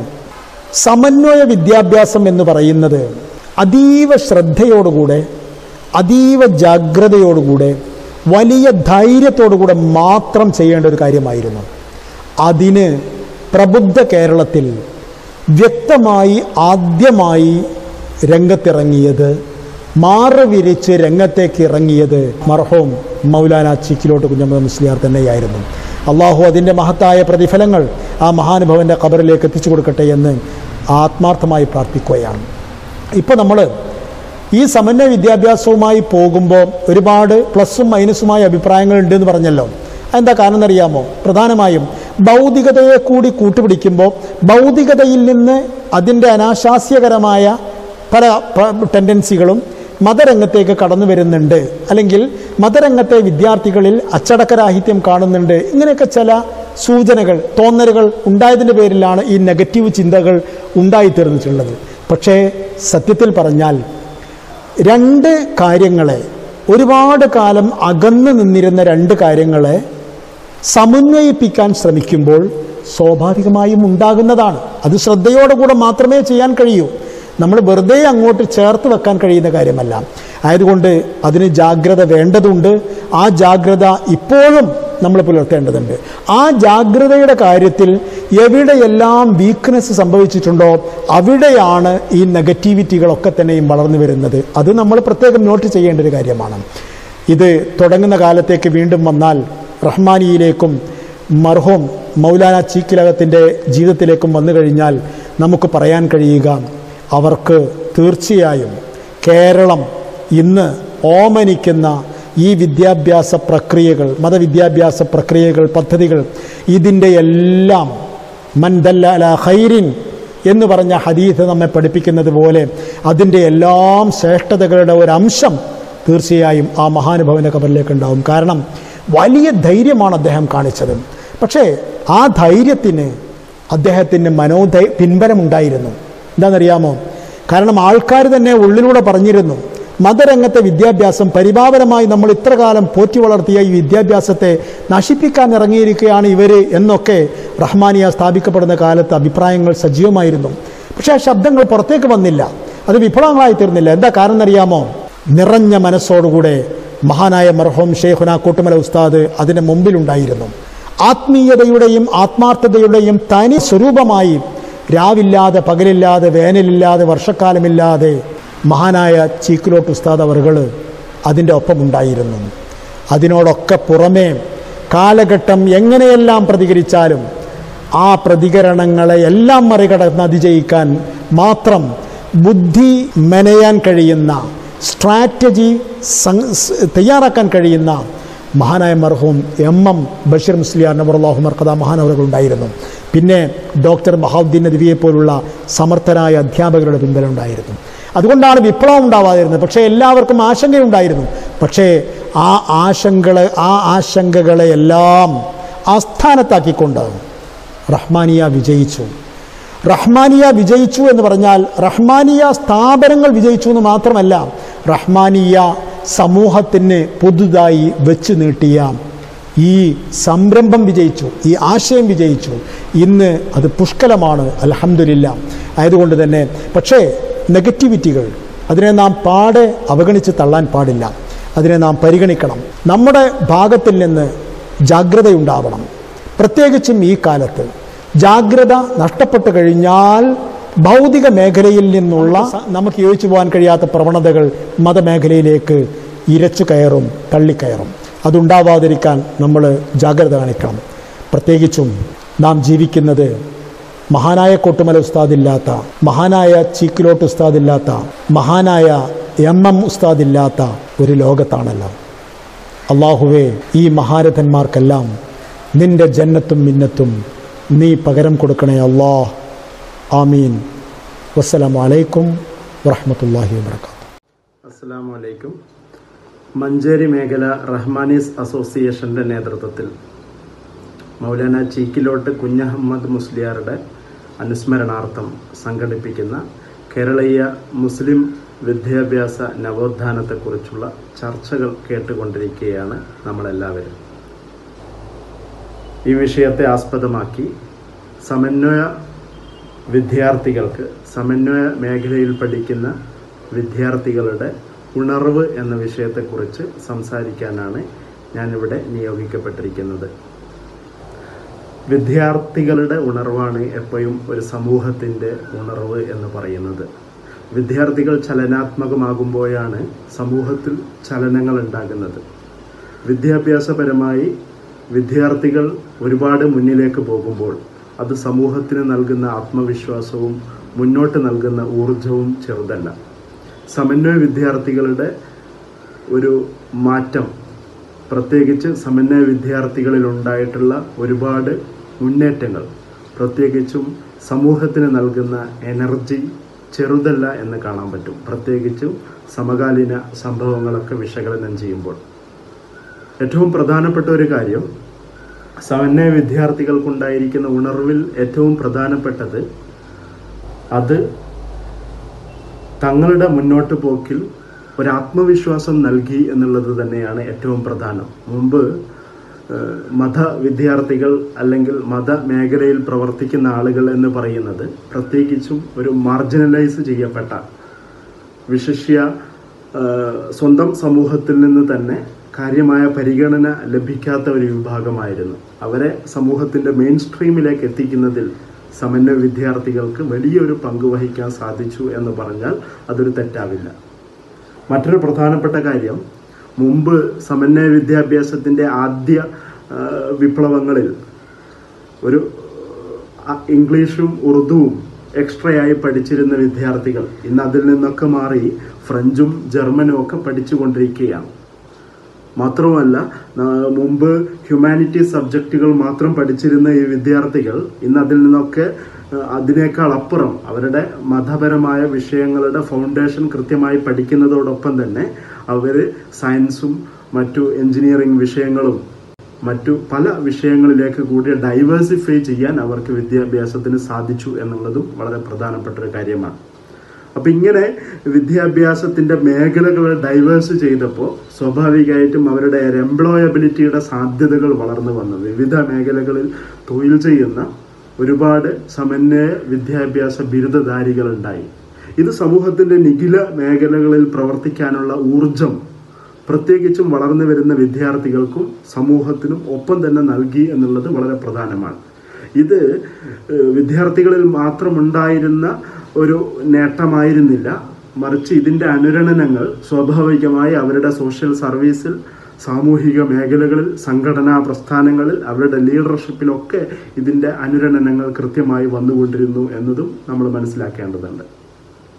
സമന്വയ വിദ്യാർത്ഥികളിൽ ഉണ്ടായിട്ടുള്ള പ്രത്യേകിച്ചും ഇന്ന് മുമ്പ് റിസർച്ച് മേഖലകളിലായിരുന്നു, ഗവേഷണ മേഖലകളിൽ ഒരുപാട് വിദ്യാർത്ഥികൾ വന്നുവെങ്കിൽ ഇന്ന് ആ മേഖലയും പിന്നിട്ട് വിവിധ ഗവൺമെൻറ് സർവീസുകളിലേക്ക് എത്തപ്പെട്ടു.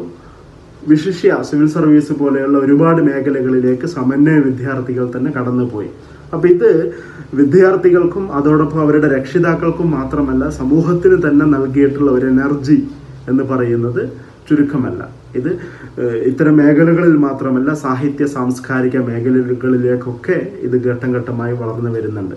അപ്പോൾ സമന്വയ വിദ്യാഭ്യാസ രംഗം തന്നെ ഒരു ഒന്നാമത്തെയും രണ്ടാമത്തെയും റവല്യൂഷൻ പിന്നിട്ട് ഒരു പുതിയ കാലഘട്ടത്തിലൊക്കെ ആവശ്യമായ പുതിയൊരു റവല്യൂഷൻ, ഒരു തേർഡ് ജനറേഷൻ സ്റ്റേജിലേക്ക് സമന്വയ വിദ്യാർത്ഥികൾ കൂടി എത്തിയിട്ടുണ്ട്.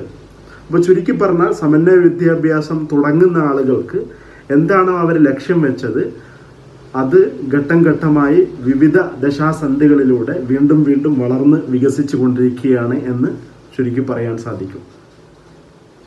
സമന്വയ വിദ്യാഭ്യാസത്തിൻ്റെ ഭാവിയെക്കുറിച്ച് നമ്മൾ ചിന്തിക്കുമ്പോൾ മുമ്പ് നമ്മൾ വൺ സൈസ് ഫിറ്റ്സ് ഓൾ, ഒരു പരിഹാരം അതെല്ലാവർക്കും എന്നുള്ള രൂപത്തിലായിരുന്നു വിദ്യാഭ്യാസത്തെ കണ്ടിരുന്നതെങ്കിൽ ഇന്ന് ഓരോ വിദ്യാർത്ഥിയെയും അവർക്ക് എന്താണോ ആവശ്യം, അവരുടെ താല്പര്യം,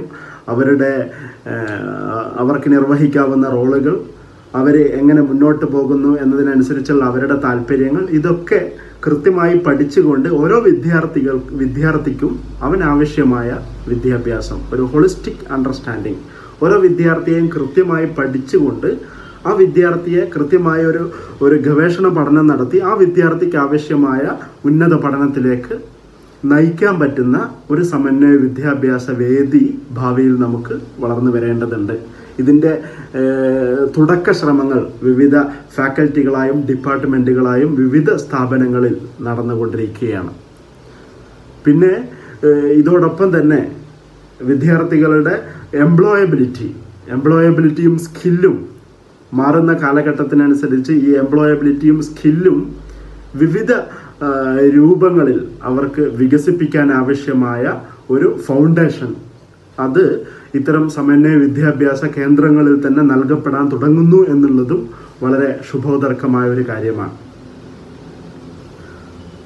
ചുരുക്കത്തിൽ വിദ്യാഭ്യാസത്തിൽ പലപ്പോഴും നിലനിന്നിരുന്ന പലതരം വിവേചനങ്ങൾ അല്ലെങ്കിൽ പലതരം വ്യത്യാസങ്ങൾ, മതപരമെന്നോ ഭൗതികമെന്നോ എന്നൊക്കെയുള്ള പലതരം വേർതിരിവുകൾ, ഈ വേർതിരിവുകൾ സമന്വയ വിദ്യാഭ്യാസത്തിൻ്റെ കാലഘട്ടം വന്നതോടെ ഘട്ടം ഘട്ടമായി മായ്ക്കപ്പെടുകയും എല്ലാ വിദ്യാഭ്യാസവും ആത്യന്തികമായി മനുഷ്യനും സമൂഹത്തിനും രാഷ്ട്രത്തിനുമൊക്കെ ഗുണം നൽകേണ്ടതാണ്.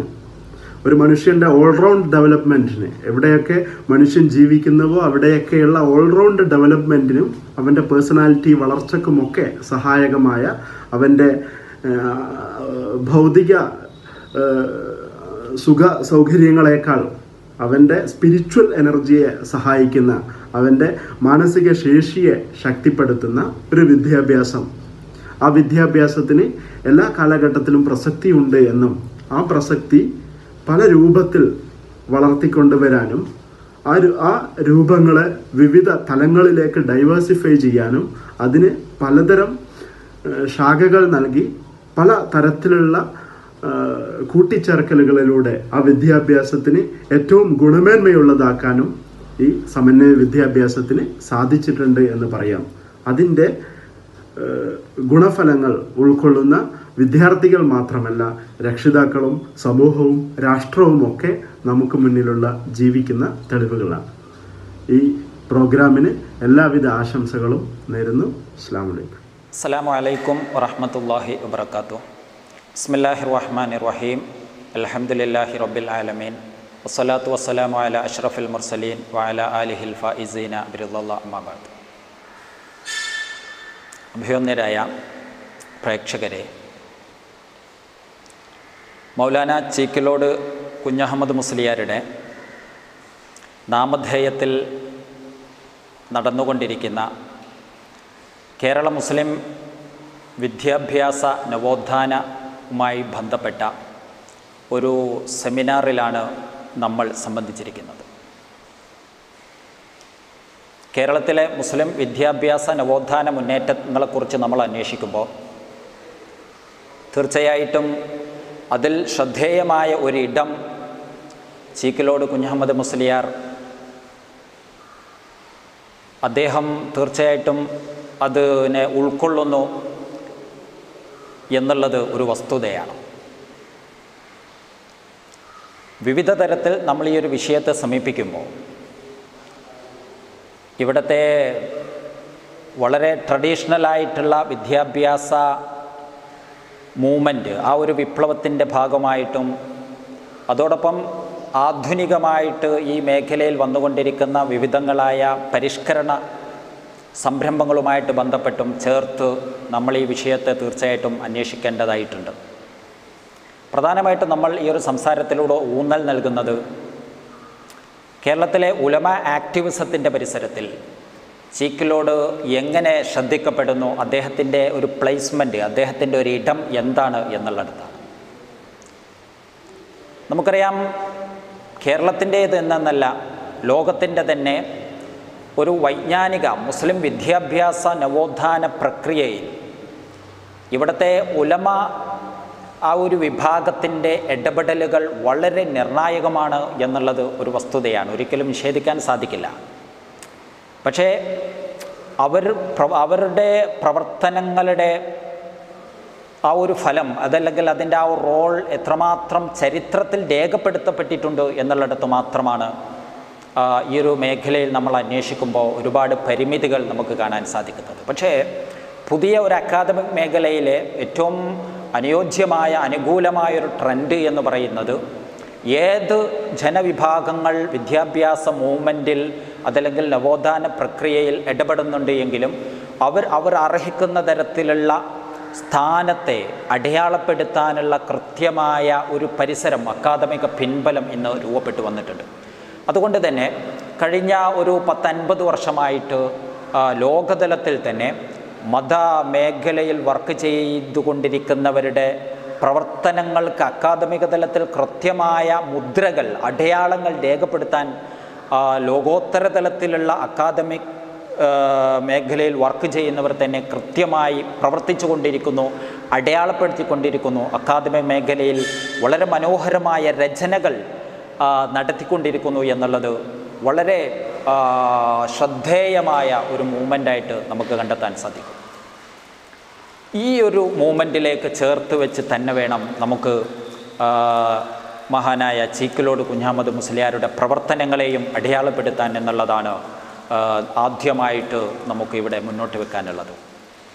നമുക്കറിയാം, ഉത്തരേന്ത്യയുമായിട്ട് ബന്ധപ്പെട്ട് ഉണ്ടായിക്കൊണ്ടിരിക്കുന്ന, അതല്ലെങ്കിൽ ഗ്ലോബൽ തലത്തിൽ തന്നെ ഉണ്ടായിക്കൊണ്ടിരിക്കുന്ന മധ്യമേഖലയിലെ വളരെ ശ്രദ്ധേയമായ മൂവ്മെൻറ്റുകളെ ഉൾപ്പെടുത്തിക്കൊണ്ട് ഒരു വളരെ ശ്രദ്ധേയനായൊരു എഴുത്തുകാരൻ, അക്കാദമിക് മേഖലയിൽ അനവധി കോൺട്രിബ്യൂഷൻസ് നടത്തിയിട്ടുള്ള കാസിം സമാൻ, അദ്ദേഹത്തിൻ്റെ ഉലമാസ് ദി കസ്റ്റോഡിയൻസ് ഓഫ് ചേഞ്ച് എന്ന് പറയുന്ന വളരെ മനോഹരമായൊരു പഠനമുണ്ട്. ഉലമാസ് ലോകത്ത് പരിവർത്തനങ്ങൾ കൊണ്ടുവരുന്നതിലും വിദ്യാഭ്യാസ വിപ്ലവങ്ങൾ കൊണ്ടുവരുന്നതിലും ഉലമാസ് വഹിച്ചുകൊണ്ടിരിക്കുന്ന പങ്കിനെ വളരെ കൃത്യമായിട്ട് അടയാളപ്പെടുത്തുന്ന രചനയാണിത്.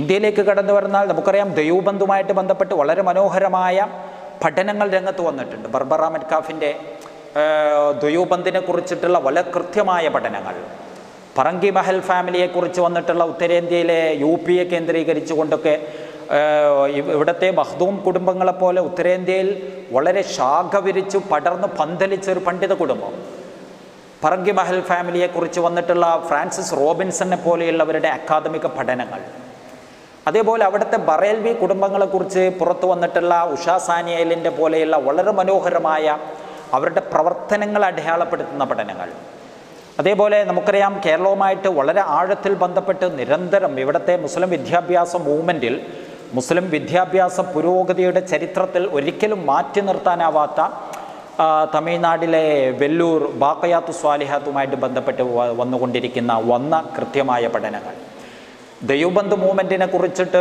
ഓൾ ഇന്ത്യ തലത്തിൽ തന്നെ പുറത്തു വന്നിട്ടുള്ള മനോഹരമായ പഠനങ്ങൾ. ഞാൻ പറഞ്ഞു വരുന്നത്, കഴിഞ്ഞ ഒരു 50 വർഷമായിട്ട് ഉലമ മുസ്ലിം മൂവ്മെൻറ്റുകളുമായിട്ട് ബന്ധപ്പെട്ട് അനവധി അക്കാദമിക പഠനങ്ങൾ വളരെ സജീവമായിട്ട് രംഗത്ത് വന്നുകൊണ്ടിരിക്കുന്നു എന്നുള്ളതാണ്. ഏതൊരു ജനവിഭാഗത്തിൻ്റെയും സമൂഹ നിർമ്മിതിയിലുള്ള പങ്കിനെ കൃത്യമായിട്ട് അടയാളപ്പെടുത്തുന്ന ഗ്രന്ഥങ്ങളും പഠനങ്ങളുമാണ് ഈ മേഖലയിൽ വന്നുകൊണ്ടിരിക്കുന്നത്. ഈ ഒരു ചരിത്രത്തിലേക്ക് നമ്മൾ കേരളത്തിലെ മുസ്ലിം വിദ്യാഭ്യാസ മുന്നേറ്റത്തെ ചേർത്ത് വെച്ച് വായിക്കേണ്ടതുണ്ട് എന്നുള്ളിടത്താണ്, അവിടെ നിന്നാണ് നമ്മൾ ആരംഭിക്കുന്നത്. തീർച്ചയായിട്ടും കേരളത്തിലെ മുസ്ലിം വിദ്യാഭ്യാസ പ്രവർത്തനങ്ങളെയും അളക്കുമ്പോഴും ഒരിക്കലും മാറ്റി നിർത്താൻ സാധിക്കാത്ത വിധം ഇന്ത്യയുടെ ബഹുസ്വരതയെ നിർമ്മിക്കുന്നതിൽ ഇവിടുത്തെ വിദ്യാഭ്യാസ പ്രക്രിയകൾ, ഇവിടുത്തെ വിദ്യാഭ്യാസ ചിന്തകൾ, ഇവിടുത്തെ വിദ്യാഭ്യാസ മൂവ്മെൻറ്റുകൾ വളരെ കൃത്യമായ ഇടപെടലുകളും പ്രവർത്തനങ്ങളും നടത്തിയിട്ടുണ്ട് എന്നുള്ളത് നമ്മൾ തീർച്ചയായിട്ടും സമ്മതിക്കേണ്ടതായിട്ട് വരും. ചരിത്രപരമായിട്ട് തന്നെ നമ്മൾ അന്വേഷിക്കുമ്പോൾ നമുക്കറിയാം, കേരളത്തിലെ മഖ്ദൂമുമാരുടെ കാലം മുതൽ 1400-500 കാലം മുതൽ തന്നെ അറിയപ്പെട്ട് കേരളത്തിൻ്റെ ഹിസ്റ്ററിയിൽ വളരെ കൃത്യമായ ചുവടുവെപ്പുകളോടെയാണ് മുസ്ലിം ട്രഡീഷണൽ പരിസരത്തിൽ നിന്നും ഒരു മോഡേണിറ്റിയിലേക്ക് കാലെടുത്ത് വെക്കുമ്പോൾ ഓരോ പ്രത്യേകമായ ചുവടുവെപ്പുകളോടെയാണ് ഇവിടുത്തെ വിദ്യാഭ്യാസ പ്രക്രിയ രൂപപ്പെട്ടു വന്നിട്ടുള്ളത് എന്ന് നമുക്ക് കാണാൻ സാധിക്കും. മഖ്ദൂമുമാരുടെ കാലഘട്ടത്തിൽ അന്ന് തന്നെ ഒരു പുറം ലോകവുമായിട്ട് ബന്ധപ്പെട്ട് അവിടുത്തെ വിദ്യാഭ്യാസ പ്രവർത്തനങ്ങളിൽ നിന്നും സ്വാംശീകരിച്ചെടുക്കേണ്ട കാര്യങ്ങൾ സ്വീകരിച്ചുകൊണ്ടാണ് അവർ പോലും ഇവിടത്തെയുള്ള വിദ്യാഭ്യാസ സംവിധാനത്തെ രൂപപ്പെടുത്തിയിരുന്നത്. നമുക്കറിയാം, അന്ന് ഈജിപ്തിലേക്കാണെങ്കിലും മക്കയിലേക്കാണെങ്കിലും യാത്രകൾ നടത്തി അവിടെ വർഷങ്ങളോളം താമസിച്ച് അവിടുത്തെ പ്രമുഖരായ വിദ്യാഭ്യാസ വിചക്ഷണരിൽ നിന്നും പണ്ഡിതന്മാരിൽ നിന്നും ആവോളം അറിവ് സ്വീകരിച്ച് മഖ്ദൂമുമാർ മലബാറിലേക്ക് തിരിച്ചു വരുന്നു. എന്നിട്ട് മലബാറിൽ അവരനുഭവിച്ച വിദ്യാഭ്യാസ രീതികൾക്ക് അതിനോട് താതാത്മ്യപ്പെടുന്ന വിധത്തിലുള്ള വിദ്യാഭ്യാസ സംരംഭങ്ങൾ മലബാറിൽ അവർ കൊണ്ടുവരുന്നു. ആ ഒരു ട്രെൻഡാണ് പിന്നീട് നമുക്കറിയാം, പൊന്നാനി ആ ഒരു വിദ്യാഭ്യാസ മേഖലയിലെ ദർസ് മേഖലയിലെ വലിയൊരു ചിന്ത ഒരു വാതിൽ തന്നെ തുറന്നു വെക്കുന്നുണ്ട്.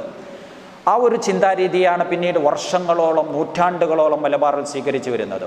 ആ ഒരു പരിസരത്തിൽ നിന്ന് തന്നെയാണ് പിന്നീട് കേരളത്തിലുണ്ടായിട്ടുള്ള എല്ലാവിധ വിദ്യാഭ്യാസ വിപ്ലവങ്ങൾക്കും ഒരു ബേസ്മെൻ്റായിട്ട് വർത്തിച്ചിട്ടുള്ളത് എന്നും ഒരു വസ്തുതയാണ്. അതേസമയം നമ്മൾ ഇതിനോട് ചേർത്ത് വെക്കുന്ന മറ്റൊരു കാര്യം, കോഴിക്കോടിനെ കേന്ദ്രീകരിച്ച്, കോഴിക്കോട് കാളിമാരെ കേന്ദ്രീകരിച്ച് നടന്നുകൊണ്ടിരുന്ന വിദ്യാഭ്യാസ സംരംഭങ്ങളാണ്. നമുക്കറിയാം, ആദ്യകാലത്ത് മലബാർ ഇവിടുത്തെ ഒരു കോസ്മോപൊളിറ്റൻ സെൻ്ററാണ്. എന്ന് പറഞ്ഞാൽ ലോകത്തിൻ്റെ വിവിധ ഭാഗങ്ങളിൽ നിന്ന്, ഇന്തോനേഷ്യൻ്റെ വിവിധ ഭാഗങ്ങളിൽ നിന്ന് ആളുകൾ നിരന്തരമായി ബന്ധപ്പെട്ടിരുന്ന ഒരു സ്ഥലമായിരുന്നു കോഴിക്കോട്.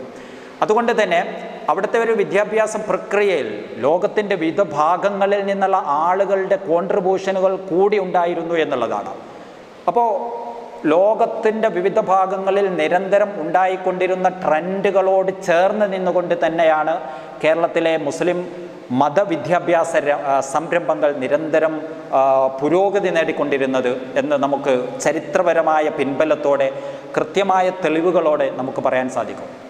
ഈ ഒരു ട്രെൻഡിനെ മലബാറിൻ്റെ വിവിധ ഭാഗങ്ങളിലേക്ക്, കേരളത്തിൻ്റെ വിവിധ ഭാഗങ്ങളിലേക്ക് പ്രചരിപ്പിക്കുന്ന അനവധി കേന്ദ്രങ്ങൾ ഇവിടെ രൂപപ്പെട്ടു വന്നു എന്നുള്ളതാണ് ഇതിനെ തുടർന്നുകൊണ്ട് നമ്മൾ മനസ്സിലാക്കേണ്ട മറ്റൊരു കാര്യം. പൊന്നാനി വളരെ പ്രധാനപ്പെട്ട ഒന്നായിരുന്നു. അതിനെ തുടർന്ന് നമുക്കറിയാം, തിരൂരങ്ങാടിയെ പോലെ, പരപ്പനങ്ങാടിയെ പോലെയുള്ള, അതേപോലെ താനൂരിനെ പോലെയുള്ള പ്രധാനപ്പെട്ട കേന്ദ്രങ്ങൾ. വടക്കൻ മലബാറിലേക്ക് നമ്മൾ പോകുമ്പോൾ കാസർഗോഡ് തളങ്കരയെ പോലെയുള്ള, കണ്ണൂരിൽ നാദാപുരത്തെ പോലെയുള്ള വളരെ പ്രധാനപ്പെട്ട കേന്ദ്രങ്ങൾ നൂറ്റാണ്ടുകളോളം കേരളത്തിലെ അനവധി പണ്ഡിതന്മാരെ പ്രൊഡ്യൂസ് ചെയ്യുകയും ഇവിടുത്തെ മതവിദ്യാഭ്യാസത്തെ വളരെ ആഴത്തിൽ സ്വാധീനിക്കുകയും ചെയ്തിരുന്ന ദർസുകൾ ആയിട്ടാണ് ഇതൊക്കെ പ്രവർത്തിച്ചിരുന്നത്. നമുക്കറിയാം, ഇവിടുത്തെ ബ്രിട്ടീഷ് ഡോക്യുമെൻസിലൊക്കെ നമ്മൾ നോക്കുമ്പോൾ മോസ്ക് കോളേജസ് എന്നാണ് ഇവയൊക്കെ സൂചിപ്പിക്കുന്നത്. ശരിക്കും ഇവിടുത്തെ ഓത്തുപള്ളികൾക്കപ്പുറത്തായിട്ട് കേരളത്തിലെ മുസ്ലിം വിദ്യാഭ്യാസത്തിന് മേഖലയിലെ ഒരു ഹയർ സ്റ്റഡിയാണ് ശരിക്കും ഇത്തരം ദർസുകൾ നൽകിക്കൊണ്ടിരുന്നത് എന്നുള്ളതാണ്. ഇത്രമാത്രം സജീവമായ ഒരു ട്രെൻഡാണ് കേരളത്തിലെ മുസ്ലിം വിദ്യാഭ്യാസ മേഖലയിലെ ചരിത്രത്തിലേക്ക് നമ്മൾ കടന്നു പോകുമ്പോൾ നമുക്ക് കാണാൻ സാധിക്കുന്നത്. 1800-കൾ വരെ വളരെ സജീവമായിട്ട് ഈ ഒരു ട്രെൻഡ് നമുക്ക് കാണാൻ സാധിക്കുന്നു.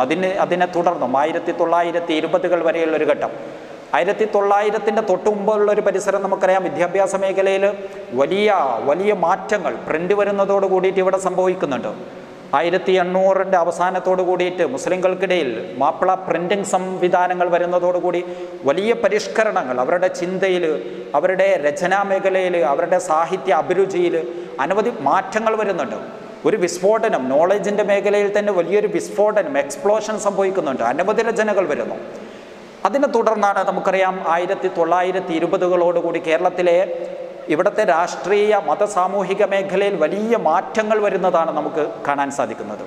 എന്ന് പറഞ്ഞാൽ 1921 മലബാർ സമരവുമായിട്ട് ബന്ധപ്പെട്ട് ഇവിടെ അനവധി ചർച്ചകൾ നടന്നു, രാഷ്ട്രീയപരമായിട്ടുള്ള ഇടപെടലുകൾ നടന്നു. ഉലമാസും ഇവിടുത്തെ സയ്യിദ്സും തങ്ങന്മാരുമൊക്കെ ഈ മേഖലയുമായിട്ട് സജീവമായിട്ട് എൻഗേജ് ചെയ്യേണ്ടി വരുന്നു. സ്വാഭാവികമായിട്ടും ബ്രിട്ടീഷുകാർ ഇതിനെ അടിച്ചമർത്തുന്നതുമായിട്ട് ബന്ധപ്പെട്ട് കേരളത്തിലെ മുസ്ലിം വിദ്യാഭ്യാസ മേഖലയും ഇവിടുത്തെ മുസ്ലിം സാമൂഹിക മേഖലയും അത് ആഴത്തിൽ ബാധിച്ചു, സാരമായി ബാധിച്ചു. പക്ഷേ ഈ ഒരു സന്ദർഭങ്ങളിലൊക്കെ ഇവിടെ സമാന്തരമായിട്ട് ഇവിടെ വിദ്യാഭ്യാസ മൂവ്മെൻറ്റുകൾ വളരെ സജീവമായി നടന്നുകൊണ്ടിരുന്നു എന്നുള്ളത് തന്നെയാണ്. പക്ഷേ ഇതിനെ തുടർന്ന് വരുന്ന കേരളത്തിലെ ഒരു പ്രത്യേക സാഹചര്യം എന്ന് പറയുന്നത് ഉൽപ്പത്തിഷ്ണു വിഭാഗങ്ങളുടെ ശക്തമായ ഇടപെടലുകളുണ്ടായി. ഇതും കേരളത്തിലെ മുസ്ലിം വിദ്യാഭ്യാസ ചിന്താ മേഖലയിലെ സാരമായിട്ട് ബാധിക്കുന്നുണ്ട്. മുസ്ലിങ്ങളുടെ പണ്ഡിതന്മാരുടെ ഈ ഒരു മേഖലയുമായിട്ട് ബന്ധപ്പെട്ട എൻഗേജ്മെൻറ്റ്സിൽ, അതിൻ്റെ സമീപനത്തിൽ, അതിലുമായിട്ട് ബന്ധപ്പെട്ട അപ്രോച്ചുകളിൽ അനവധി അവരുടെ സ്വീകരിക്കുന്ന നിലപാടുകളിലൊക്കെ വലിയ വ്യത്യാസങ്ങൾ വരുന്നുണ്ട്. എങ്ങനെ പുതിയ സാഹചര്യങ്ങളെ തരണം ചെയ്യണമെന്ന് പണ്ഡിതന്മാർ ഇരുന്ന് ചിന്തിക്കുന്നുണ്ട്. ഏതായിരുന്നാലും വലിയ പരിവർത്തനങ്ങളോട് കൂടെയാണ് 20 മുതൽ 1950 വരെയുള്ള കേരളത്തിലെ ഒരു മുസ്ലിം വിദ്യാഭ്യാസ മേഖല നമുക്ക് കാണാൻ സാധിക്കുന്നത്. അനവധി സമ്മേളനങ്ങൾ നടക്കുന്നു, പുതിയ പരിഷ്കരണ സംരംഭങ്ങൾ കൊണ്ടുവരുന്നു. നമുക്കറിയാം താനൂരിനെ കേന്ദ്രീകരിച്ച് സമസ്തയുടെ തന്നെ ഏറ്റവും വലിയ പണ്ഡിതനായിരുന്ന പാങ്ങിൽ അഹമ്മദ് കുട്ടി മുസ്ലിയാരെ പോലെയുള്ള ആളുകൾ താനൂർ ഇസ്ലാഹുൽ ഉലൂമിനെ പോലെയുള്ള പുതിയ വിദ്യാഭ്യാസ പരീക്ഷണങ്ങൾ തന്നെ നടപ്പാക്കുന്നുണ്ട്. 1924 അദ്ദേഹം അവിടെ നിന്ന് കൊണ്ടുവരുന്ന ചില പ്രമേയങ്ങൾ അത് നമ്മൾ വായിച്ചു നോക്കുമ്പോൾ വളരെ പുതിയ കാലത്തിനനുസരിച്ചുള്ള വിദ്യാഭ്യാസ പ്രക്രിയകളെ സജീവമാക്കാനും ഭാഷകൾ പഠിപ്പിക്കാൻ പോലും മുന്നോട്ട് വന്നുകൊണ്ട് വളരെ കാലികമായ നിലക്കുള്ള പണ്ഡിതന്മാരെ വാർത്തെടുക്കുന്ന സംരംഭങ്ങൾ 1920കളിൽ തന്നെ വരുന്നുണ്ട്. 1950കൾ വരുമ്പോഴേക്ക് കേരളത്തിലെ വിദ്യാഭ്യാസ മേഖല വലിയ പരിഷ്കരണങ്ങൾ വരുന്നു, നമ്മൾ നേരത്തെ സൂചിപ്പിച്ചു. അതിനുശേഷമാണ് ശരിക്കും നമ്മളൊരു പുതിയ കാലഘട്ടത്തിൻ്റെ ട്രെൻഡിലേക്ക് നമ്മൾ കിടക്കുന്നത്. 1950കളോടുകൂടി ഒരു അറബി മലയാള പരിസരത്തിൽ നിന്ന് ഒരു മലയാളത്തിൻ്റെ പരിസരത്തിലേക്ക് മാപ്പിള മുസ്ലിം മാറുന്ന ഒരു ഷിഫ്റ്റ് ആവുന്ന ഒരു ഘട്ടമാണ് നമുക്ക് കാണാൻ സാധിക്കുന്നത്. മാത്രവുമല്ല ഈ പുതിയ കാലഘട്ടത്തിലെ വിദ്യാഭ്യാസ മേഖലയിലെ അനവധി പരിഷ്കരണങ്ങൾ നടന്നു. ഈ ഒരു സന്ദർഭത്തിൽ പ്രത്യേകമായിട്ടും ഒരു സമന്വയ വിദ്യാഭ്യാസ ചിന്തയിലേക്ക്, ഒരു ആധുനികതയും ട്രഡീഷണലും മോഡേണിറ്റിയും വളരെ ശക്തമായിട്ട് ഒരു മാത്സര്യത്തിൽ എത്തിപ്പെടുന്നൊരു ഘട്ടമാണ് ശരിക്കും 50-60 ബന്ധപ്പെട്ടൊരു കാലങ്ങൾ.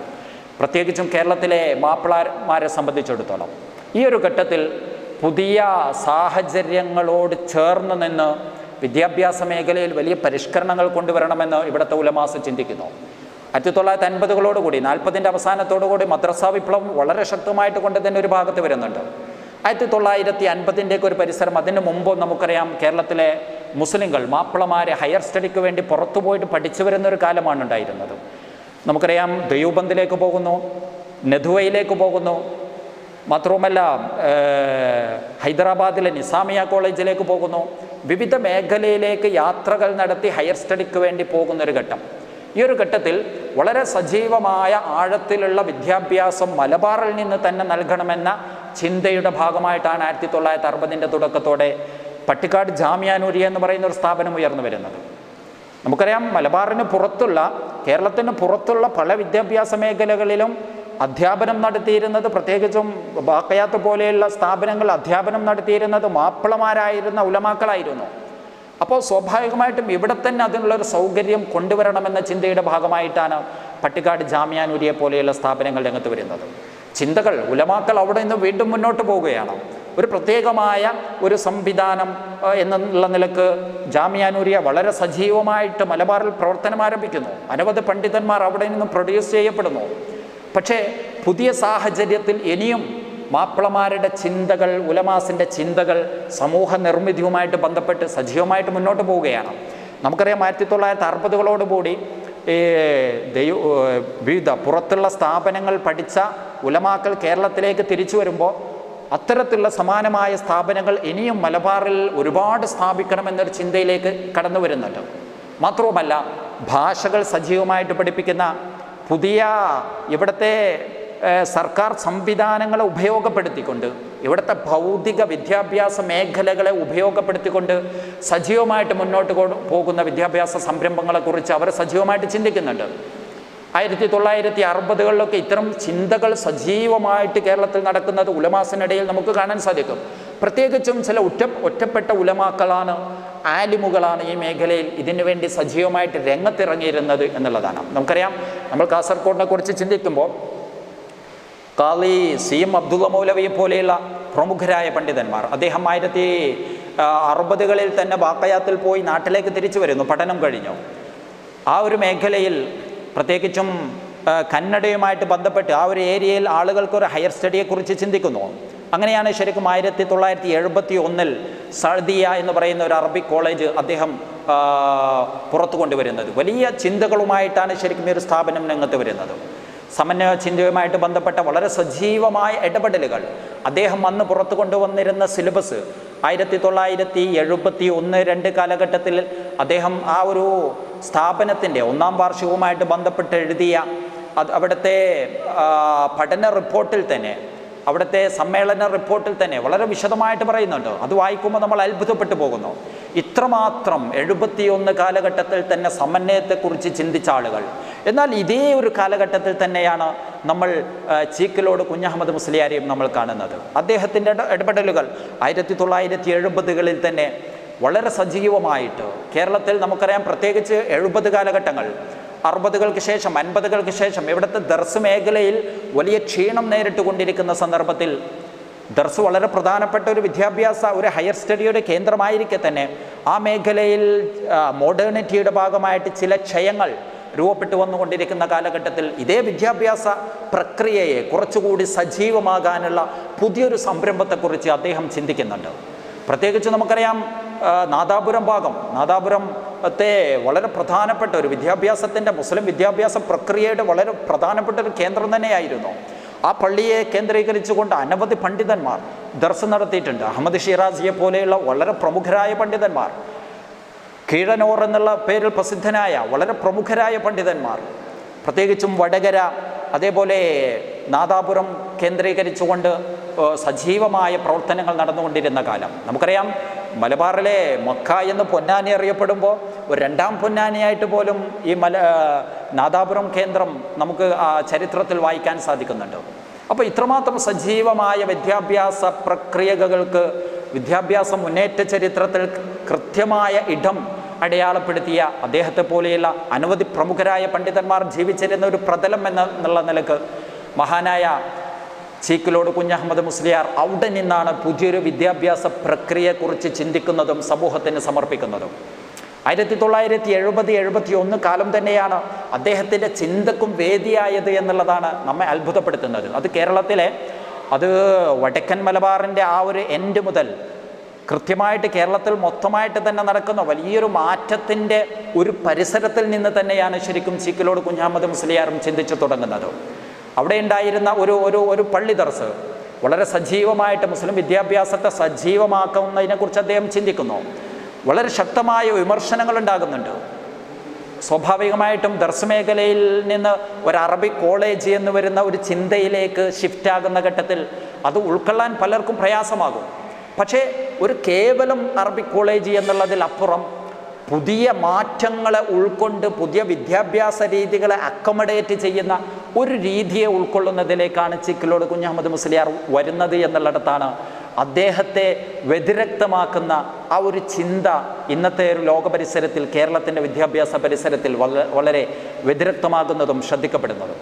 നമുക്കറിയാം എങ്ങനെയാണ് ശരിക്കും ഈ ഒരു പുതിയ വിദ്യാഭ്യാസ ട്രെൻഡുകൾ ഉൾക്കൊള്ളുന്ന നിലക്ക് ചീക്കിലോട് കുഞ്ഞഹമ്മദ് മുസ്ലിയാർ വളർന്നു വരുന്നത് എന്നുള്ളത് നമ്മെ അത്ഭുതപ്പെടുത്തുന്നു.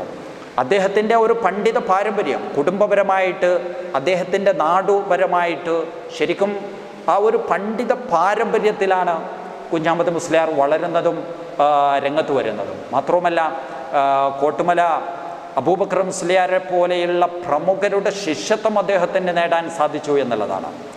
നമുക്കറിയാം കേരളത്തിൻ്റെ തന്നെ ഇവിടുത്തെ ഒരു സുന്നി മാപ്പിള മുസ്ലിം വിദ്യാഭ്യാസ ഒരു പാണ്ഡിത്യ ഒരു ചരിത്രം ഒരു കഴിഞ്ഞ നൂറ്റാണ്ടിൻ്റെ നമ്മളെടുത്ത് പരിശോധിച്ച് നോക്കുമ്പോൾ, പ്രത്യേകിച്ചും കഴിഞ്ഞ ഒരു 50 വർഷത്തിൻ്റെ ചരിത്രം എടുത്ത് പരിശോധിച്ച് നോക്കുമ്പോൾ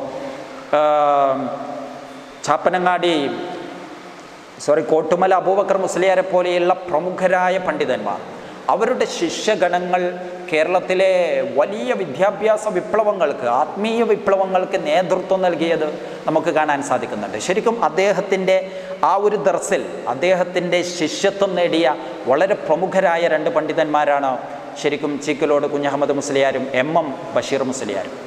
ഈ ഒരു സൗഹൃദവും ഈ ഒരു പാണ്ഡിത്യപരമായിട്ടുള്ള അവരുടെ ആ ഒരു ചേർന്ന് നടപ്പുമാണ് പിൽക്കാലത്ത് മലബാറിൻ്റെ തന്നെ ചരിത്രത്തിലെ നമ്മളൊരു പുതിയ ഒരു കവാടമായിട്ട് പരിചയപ്പെടുത്തുന്ന, പ്രത്യേകിച്ചും ഈ ഒരു സമന്വയ വിദ്യാഭ്യാസ രീതിയിൽ വലിയ ഇടപെടലുകളും സാന്നിധ്യവുമായിട്ട് നമുക്ക് കണ്ടെത്താൻ സാധിക്കുന്നത്.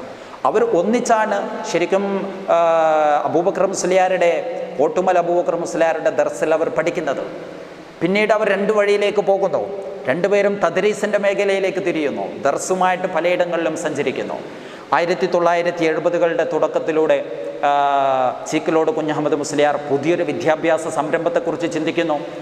അദ്ദേഹം വളരെ പ്രമുഖരുമായിട്ട് ബന്ധപ്പെട്ടുകൊണ്ട് ഒരു ഉലമാ കോൺഫറൻസ് സംഘടിപ്പിച്ചുകൊണ്ട് കടമേരിയെ കേന്ദ്രീകരിച്ചുകൊണ്ട് ഒരു വിദ്യാഭ്യാസ സംരംഭത്തിന് നാന്ദി കുറിക്കുന്നു. മഹാനായ കണ്ണിയത്ത് ഉസ്താദിനെ പോലെയുള്ള ആളുകൾ അതിൻ്റെ കവാടം തുറന്നു കൊടുക്കുന്നു. ഈ ഒരു മുന്നേറ്റത്തിന് തൻ്റെ ചിന്തയോട് ചേർന്ന് നിന്നുകൊണ്ട് പ്രവർത്തിക്കുന്നതിന് അദ്ദേഹം കൂടെ കൊണ്ടുവരുന്നത് മഹാനായ വിദ്യാഭ്യാസ മേഖലയിലെ വളരെ സജീവമായ ഇടപെടൽ. നമുക്കറിയാം മലബാറിലെ പിൽക്കാല ചരിത്രത്തിൽ വളരെ ശ്രദ്ധേയമായ മാറ്റങ്ങൾക്ക് ചുക്കാൻ പിടിച്ച ഒരു സ്കോളർ എന്നുള്ള നിലക്ക് എം ബഷീർ മുസ്ലിയാരെയാണ് അദ്ദേഹം ചേർത്ത് പിടിക്കുന്നത്. 1972 മുതൽ 1978-79 വരെയുള്ള ഒരു ദീർഘമായ കാലം ശരിക്കും വിദ്യാഭ്യാസ മേഖലയിൽ വലിയ ചിന്തയുമായിട്ട് നടന്നിരുന്ന എം ബഷീർ മുസ്ലിയാർ എന്ന് പറയുന്ന ആ ഒരു ദൈക്ഷണിക പടു ശരിക്കും തൻ്റെ കഴിവുകൾ വിനിയോഗിച്ചിരുന്നത് റഹ്മാനിയ അറബിക് കോളേജുമായിട്ട് ബന്ധപ്പെട്ടുകൊണ്ടാണ്. ശരിക്കും ആ ഒരു ദർസ് പരിസരത്തിൽ നിന്നും വലിയൊരു മാറ്റത്തോടു കൂടി റഹ്മാനിയ അറബിക് കോളേജ് എന്ന് പറയുന്ന ഒരു പുതിയൊരു ട്രെൻഡിന് സമാരംഭം കുറിക്കപ്പെടുകയായിരുന്നു. ശരിക്കും ചീക്കിലോട് കുഞ്ഞഹമ്മദ് മുസ്ലിയാരും എം ബഷീർ മുസ്ലിയാരും സംയോജിക്കുന്നതിലൂടെ, അവർ 2 പേരും ചേർന്ന് നിൽക്കുന്നതിലൂടെ വലിയൊരു വിപ്ലവത്തിന് നാന്ദി കുറിക്കുകയായിരുന്നു. നമുക്കറിയാം അതിന് ശേഷം ശരിക്കും പതിറ്റാണ്ട് കഴിഞ്ഞിട്ടാണ്, 10 വർഷങ്ങൾക്ക് ശേഷമാണ് 1985-86 കൂടിയാണ് ശരിക്കും ഈ ഒരു മേഖലയിൽ ഇന്നത്തെ ഒരു ദാറുൽ ഹുദ മൂവ്മെൻറ്റും പിന്നീട് വാഫി മൂവ്മെൻറ്റ് പോലും വരുന്നത് പിന്നീടാണ്. ഇതിനൊക്കെ ഒരു മാതൃ സ്വഭാവത്തോടു കൂടി ഈ ചിന്തകൾക്ക് ഒരു ആദ്യത്തെ പരീക്ഷണാലയം എന്നുള്ള നിലക്കാണ് ശരിക്കും എം ബഷീർ മുസ്ലിയാർ തന്നെ ചീക്കിലോട് കുഞ്ഞഹമ്മദ് മുസ്ലിയാരോടൊപ്പം ചേർന്നുകൊണ്ട് റഹ്മാനിയ അറബിക് കോളേജിൽ പുതിയൊരു പരീക്ഷണത്തിന് തുടക്കം കുറിക്കുന്നുള്ളത്. നമുക്കറിയാം പള്ളി ദർസുകളിൽ പോലും ബ്ലാക്ക് ബോർഡുകളൊക്കെ ഉപയോഗിച്ചുകൊണ്ട് മോഡേണായിട്ടുള്ള ആധുനികമായിട്ടുള്ള ടൂൾസുകളെ ഉപയോഗിച്ച് വിദ്യാഭ്യാസ മേഖലയെ, മതവിദ്യാഭ്യാസ മേഖലയെ, പ്രത്യേകിച്ചും മതമേഖലയിലെ ഹയർ സ്റ്റഡിയെ സജീവമാക്കണമെന്ന് ചിന്തിച്ച ഒരാളായിരുന്നു എം ബഷീർ മുസ്ലിയാർ. അദ്ദേഹത്തിൻ്റെ ചിന്തയെ സപ്പോർട്ട് ചെയ്യുന്ന ഒരാൾ എന്നുള്ള നിലക്ക് ചീക്കിലോട് കുഞ്ഞഹമ്മദ് മുസ്ലിയാരും കൂടി ചേരുമ്പോഴാണ് ശരിക്കും റഹ്മാനിയ എന്ന് പറയുന്ന ഒരു കേരളത്തിലെ പുതിയൊരു വിദ്യാഭ്യാസ ഒരു മൂവ്മെൻറ്റിന് സമാരംഭം കുറിക്കപ്പെടുന്നത്. നമുക്കറിയാം ഈ ഒരു കാലഘട്ടത്തിൽ തന്നെയാണ് ശരിക്കും പിൽക്കാലത്ത് വിദ്യാഭ്യാസ മേഖലയിൽ കൊണ്ടുവന്ന വലിയ പരിവർത്തന സംരംഭമായിട്ട് ഇന്ന് നമ്മൾ പരിചയപ്പെടുത്തുന്ന സമന്വയ വിദ്യാഭ്യാസ മേഖല, ഇതിൻ്റെ ഒരു നാന്ദി, ഇതിൻ്റെ ഒരു ആരംഭം ശരിക്കും ആരംഭിക്കുന്നത് റഹ്മാനിയയിൽ നിന്ന് തന്നെയാണ് എന്നുള്ളത് ഒരു ചരിത്ര വസ്തുതയാണ്. മാത്രവുമല്ല നമുക്കറിയാം എം ബഷീർ മുസ്ലിയാർ വളരെ മനോഹരമായിട്ട് അദ്ദേഹം പണ്ട് എഴുതിയ ഒരു ലേഖനം, റഹ്മാനിയ അറബിക് കോളേജിൽ നിന്ന് വന്ന ഒരു സൊവനിയറിൽ അറബിക് കോളേജുകളെ കുറിച്ച് അദ്ദേഹം എഴുതിയ ഒരു ലേഖനമുണ്ട്. എം ബഷീർ മുസ്ലിയാർ എഴുതിയ ഒരു ലേഖനം ഇന്നും നമ്മളെടുത്ത് വായിച്ചു നോക്കുമ്പോൾ അത്ഭുതപ്പെട്ടു പോകും. വിദ്യാഭ്യാസ മേഖലയിലെ അദ്ദേഹത്തിൻ്റെ കാഴ്ചപ്പാട് എത്രമാത്രം തീക്ഷ്ണമായിരുന്നുവെന്നും ഒരു ക്രാന്തദർശിത്വം എത്രമാത്രം സജീവമായിട്ട് അത് ഉൾക്കൊണ്ടിരുന്നുവെന്നും നമുക്കിത് അന്വേഷിക്കുമ്പോൾ ഇതിൻ്റെ ഓരോ വരികളും എടുത്ത് വായിക്കുമ്പോൾ നമുക്ക് മനസ്സിലാക്കാൻ സാധിക്കും.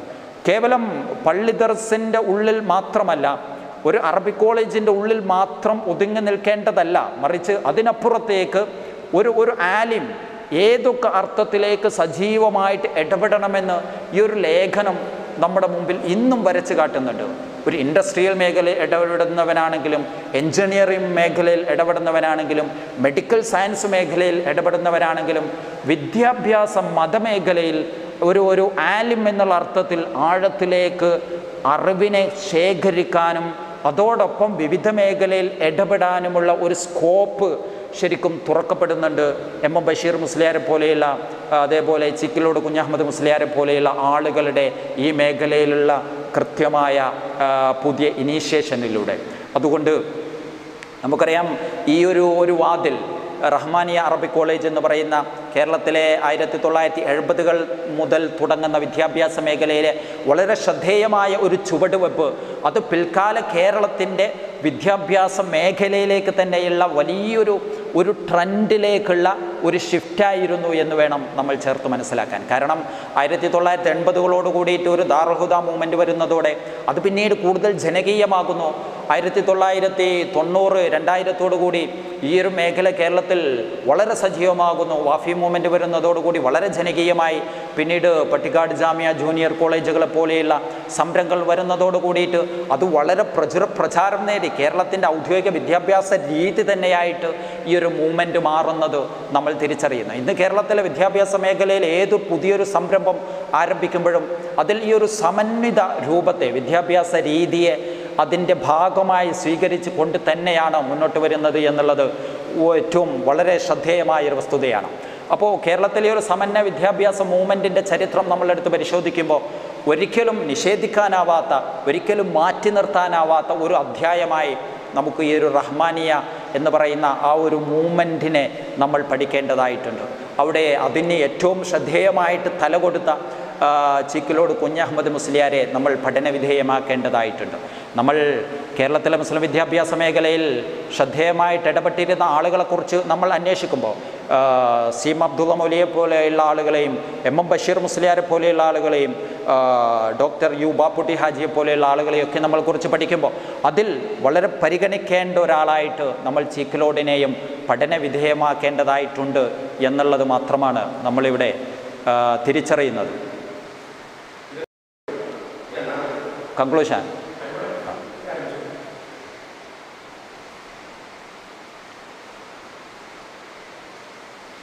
ചുരുക്കത്തിൽ കേരളത്തിലെ ഇന്ന് ആഘോഷിക്കപ്പെട്ടുകൊണ്ടിരിക്കുന്ന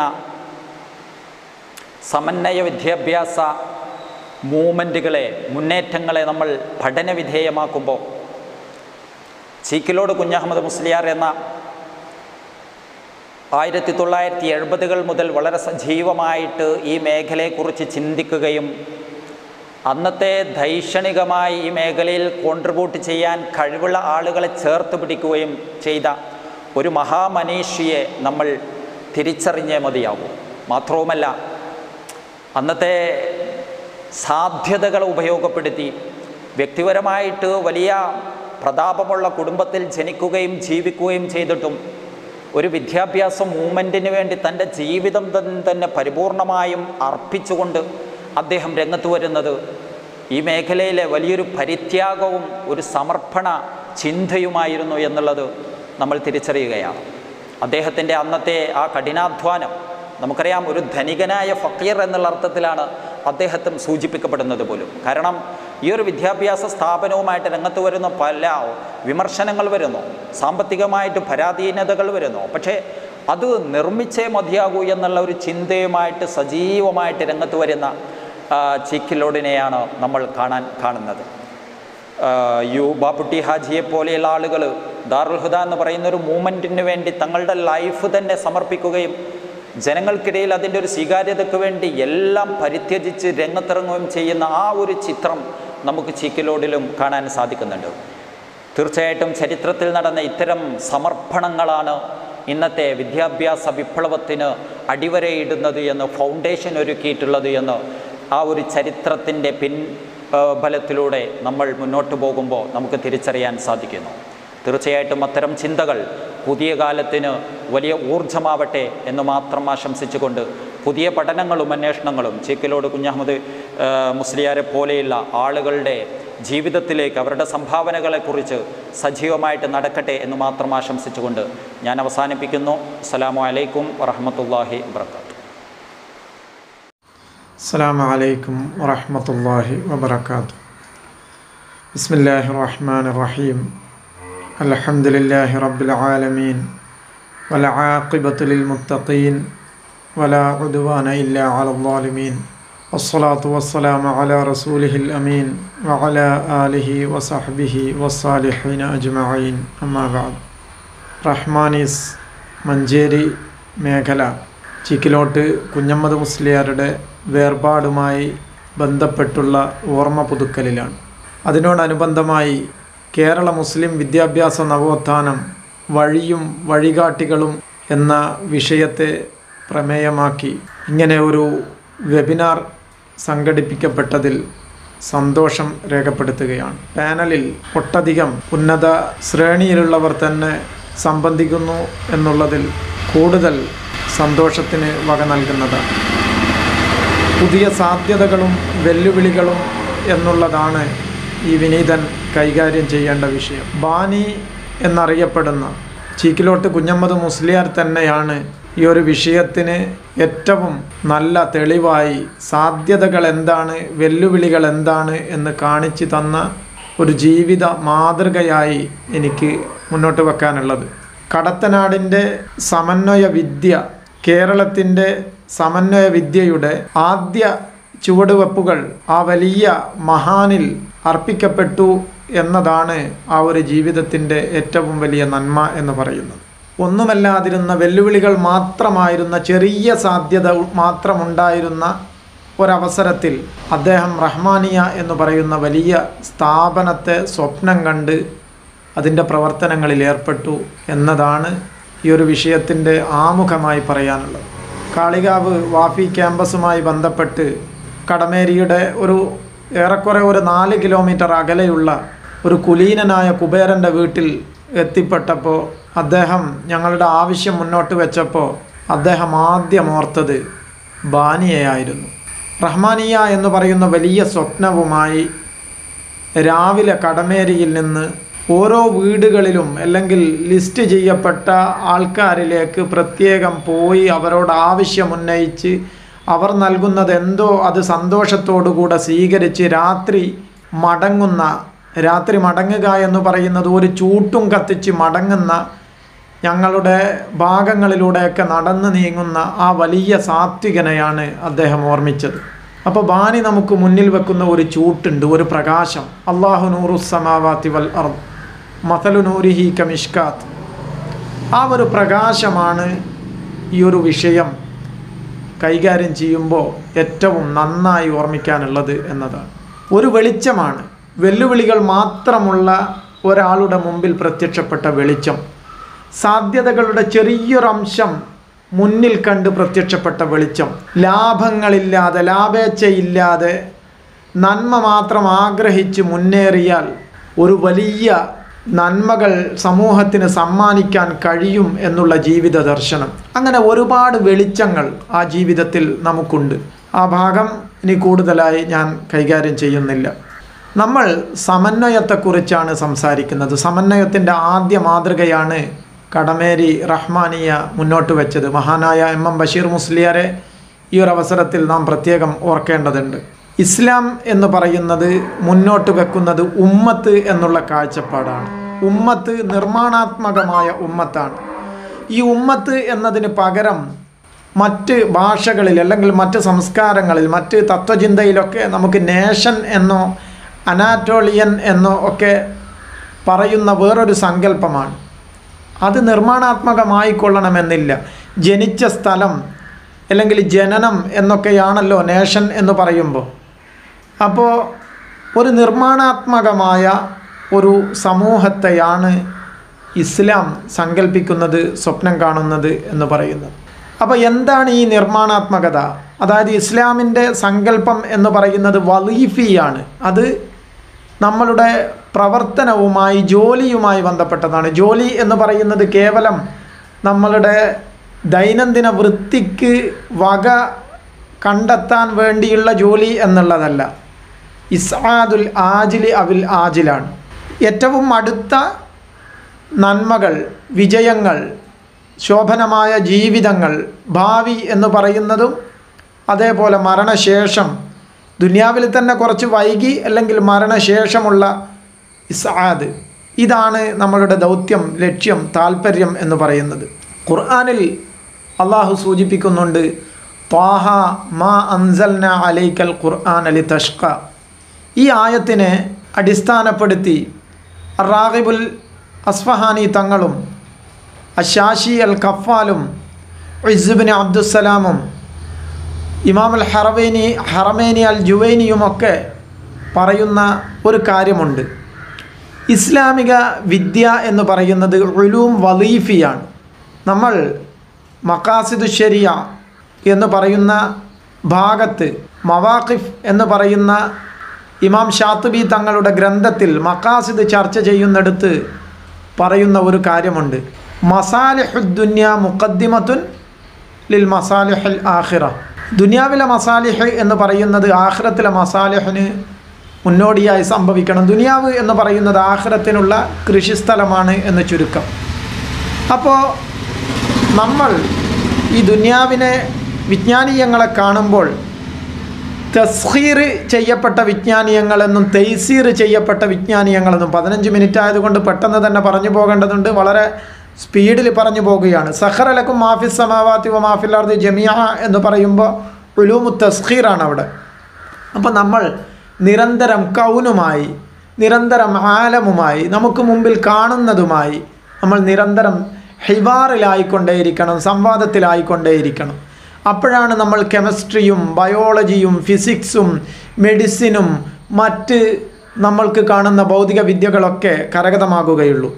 ഈ വിവരങ്ങളൊക്കെ കരഗതമാക്കുന്നത്, അല്ലെങ്കിൽ ഈ ഹിവാറിലാകുമ്പോൾ നമുക്ക് സാധ്യമാകുന്ന ഈ വിജ്ഞാനീയങ്ങളിലൂടെ നാം നേടിയെടുക്കേണ്ടത് നമ്മളെ ഫാഇലിയത്താണ്, നമ്മുടെ ഹറക്കത്താണ്, നമ്മൾ ദൈവത്തിലേക്ക് എത്തിച്ചേരാൻ വേണ്ടിയുള്ള ചില, അതിലൂടെ ഏകത്വത്തിലേക്ക് എത്തിച്ചേരാൻ വേണ്ടിയുള്ള ശ്രമങ്ങളാണ്.